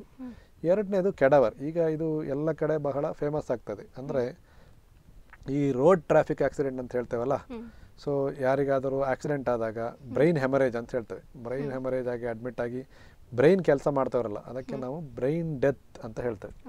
ಸೊ ರೋಗಿ ಅಡ್ಮಿಟ್ ಆಗಿರ್ತಾರೆ, ವೆಂಟಿಲೇಟರ್ ಮೇಲೆ ಇರ್ತಾರೆ, ಅವರ ಬ್ರೈನ್ ಕೆಲಸ ಮಾಡ್ತಾ ಇಲ್ಲ ಅಂದಾಗ ಬೇರೆ ಅಂಗಾಂಗಗಳು ಚೆನ್ನಾಗಿ ಕೆಲಸ ಮಾಡ್ತಿದ್ರೆ ಕಿಡ್ನಿ ಲಿವರ್ ಇದ್ದಾಗ ನಾವು ಅವರ ಫ್ಯಾಮಿಲಿಯವ್ರ ಜೊತೆ ಕೇಳ್ತೇವೆ ನಿಮಗೇನಾದರೂ ವಿಲ್ಲಿಂಗ್ನೆಸ್ ಇದೆಯಾ ಅಂತ ಹೇಳಿ. ಸೊ ಈ ಕೆಡವರ್ ಆರ್ಗನ್ ಡೊನೇಷನ್ ಅಂತ ಹೇಳ್ತೇವೆ, ಇದು ಬಹಳ ಉತ್ತಮವಾದದ್ದು. ನಾನು ಎಲ್ಲರಿಗೂ ಹೇಳೋದೇನಂತಂದರೆ ಯಾರಿಗಾದರೂ ನಿಮ್ಮ ಫ್ಯಾಮಿಲಿಯಲ್ಲಾಗಲಿ ಯಾರಿಗಾದರೂ ಒಂದು ಆಕ್ಸಿಡೆಂಟ್ ಆದರೆ ಏನಾದರೂ ಆಗಿ ಅವರ ಹಾಸ್ಪಿಟ್ಲ್ ಆಗಿದ್ದಾದರೆ ನೀವು ಅಲ್ಲಿ ಆಸ್ಪತ್ರೆಯಲ್ಲಿ ಒಮ್ಮೆ ಕೇಳಬೇಕು ನಿಮಗೆ ಆರ್ಗನ್ ಡೊನೇಷನ್ ಅಂತ. ಆರ್ಗನ್ ಡೊನೇಷನ್ ಈಸ್ ಎನ್ ನೀವು ಒಬ್ಬರಿಗೆ ಲೈಫ್ ಕೊಡ್ತಾ ಇರೋದು, ಇನ್ನೊಬ್ಬರಿಗೆ ಒಂದು ಜೀವನವನ್ನು ಕೊಟ್ಟಂತ ಆಗ್ತದೆ. ಹಾಗೆ ಡಾಕ್ಟರ್, ಏನು ಕಿಡ್ನಿ ಟ್ರಾನ್ಸ್ಪ್ಲಾಂಟೇಷನ್ ಮಾಡುವಾಗ ಏನೇನು ಹೆಚ್ಚಿನ ತಯಾರಿ ಮಾಡ್ಕೊಳ್ಬೇಕಾಗ್ತದೆ? ಹೌದು, ಕಿಡ್ನಿ ಟ್ರಾನ್ಸ್ಪ್ಲಾಂಟೇಷನ್ ಮಾಡುವಾಗ ನಾವು ಈಗ ಮೊದಲು ಬ್ಲಡ್ ಗ್ರೂಪ್ ಮ್ಯಾಚ್ ಇದೆಯಾ ಅಂತ ನೋಡ್ತೇವೆ. ಈಗ ನನ್ನದು ಎ ಗ್ರೂಪ್ ಆದರೆ ಡೋನರ್ದು ಎ ಗ್ರೂಪ್ ಅಂತ ಎಕ್ಸ್ಪೆಕ್ಟ್ ಮಾಡ್ತೇವೆ, ಇಲ್ಲ ಓ ಯೂನಿವರ್ಸಲ್ ಡೋನರ್, ಓ ಬ್ಲಡ್ ಗ್ರೂಪ್ಗೆ ನಾವು ಯೂನಿವರ್ಸಲ್ ಡೋನರ್ ಅಂತ ಹೇಳ್ತೇವೆ. AB ಗ್ರೂಪ್ ಆಯ್ತು ಅಂದರೆ ನಾವು ಯೂನಿವರ್ಸಲ್ ಅಕ್ಸೆಪ್ಟರ್, ಅವರಿಗೆ ಯಾರು ಬೇಕಾದರೂ ಕಿಡ್ನಿ ಕೊಡಬಹುದು. ಬ್ಲಡ್ ಗ್ರೂಪ್ ಮ್ಯಾಚ್ ಆಗಿರಲೇಬೇಕು ಅಂತಿಲ್ಲ, ಬಟ್ ಮ್ಯಾಚ್ ಆಗಿದ್ರೆ ಒಳ್ಳೆಯದು. ಮತ್ತು ಎರಡನೇದು ಸಂಬಂಧದಲ್ಲಿ ಯಾಕೆ ಅಂತಂದರೆ HLA ಟೈಪಿಂಗ್ ಅಂತ ಹೇಳ್ತೇವೆ. ಅಂದರೆ ನನಗೆ ನನ್ನ ಅಣ್ಣ ತಮ್ಮ ಅಥವಾ ಅಪ್ಪ ಅಮ್ಮ ಕೊಟ್ಟರೆ ನಮ್ಮಲ್ಲಿ ಆಲ್ರೆಡಿ ಸ್ವಲ್ಪ ಮ್ಯಾಚಿಂಗ್ ಇರ್ತದೆ. ಯಾಕೆಂದರೆ ತಂದೆಯಿಂದ ನಮಗೆ ಕೆಲವು ಜೀನ್ಸ್ ಬಂದಿರ್ತದೆ, ತಾಯಿಯಿಂದ ಜೀನ್ಸ್ ಬಂದಿರ್ತದೆ, ಮತ್ತು ಅಣ್ಣ ತಮ್ಮಂದ್ರು ನಾವು ಸೇಮ್ ಜೀನ್ಸನ್ನು ಶೇರ್ ಮಾಡಿರ್ತೇವೆ. ಹಾಗಾಗಿ ಕಿಡ್ನಿಯನ್ನು ಹಾಕಿದಾಗ ದೇಹ ಎಲ್ಲರಲ್ಲೂ ಅಕ್ಸೆಪ್ಟ್ ಮಾಡ್ಕೊಳ್ಳೋದಿಲ್ಲ. ಅದು ದೇಹ ಅದನ್ನು ನನಗೆ ಬೇಡ ಅಂತ ರಿಜೆಕ್ಷನ್ ಅಂತ ಹೇಳ್ತೇವೆ. ಸೊ ಈ ರಿಜೆಕ್ಷನ್ ಅಂಶ ಕಮ್ಮಿ ಮಾಡಲಿಕ್ಕೆ ನಾವು ಸಂಬಂಧದಲ್ಲಿ ಯಾವಾಗಲೂ ಮೋಟಿವೇಟ್ ಮಾಡ್ತೇವೆ.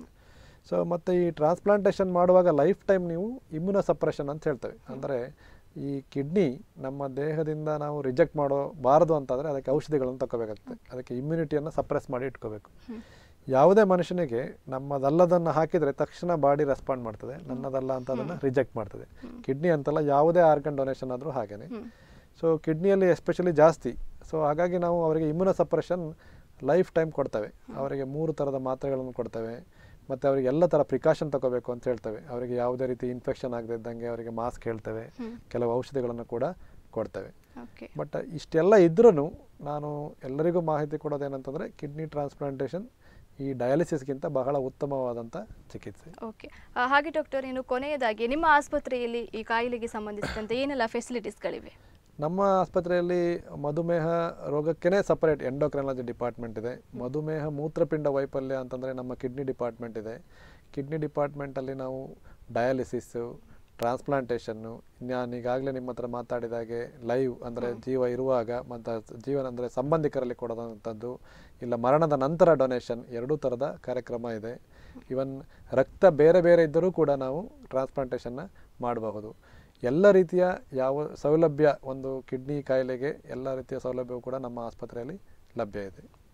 ಹಾಗೆ ಡಾಕ್ಟರ್, ಕಾರ್ಯಕ್ರಮಕ್ಕೆ ಬಂದು ಮಧುಮೇಹ ಮೂತ್ರಪಿಂಡದ ಕಾಯಿಲೆಯ ಬಗ್ಗೆ ಸಂಪೂರ್ಣವಾದ ಮಾಹಿತಿಯನ್ನು ನಮ್ಮ ವೀಕ್ಷಕರಿಗೆ ನೀಡಿರುವುದಕ್ಕೆ ನಿಮಗೂ ಕೂಡ ಧನ್ಯವಾದಗಳು. ಥ್ಯಾಂಕ್ ಯು ಪ್ರಗತಿ ಅವರೇ, ಥ್ಯಾಂಕ್ ಯು. ನೋಡಿದ್ರಲ್ಲ ವೀಕ್ಷಕರೇ, ಇದಾಗಿತ್ತು ಇವತ್ತಿನ ಆರೋಗ್ಯ ಚಿಂತನಾ ಕಾರ್ಯಕ್ರಮ. ಮುಂದಿನ ಸಂಚಿಕೆಯಲ್ಲಿ ಇನ್ನೊಂದು ವಿಷಯದೊಂದಿಗೆ ನಿಮ್ಮನ್ನ ಭೇಟಿಯಾಗ್ತೀನಿ. ಅಲ್ಲಿಯವರೆಗೂ ನಿರಂತರ ಸುದ್ದಿ ಹಾಗೂ ಮನೋರಂಜನೆಗಾಗಿ ನೋಡ್ತಾ ಇರಿ ದೈಜಿವರ್ಲ್ಡ್ 24/7.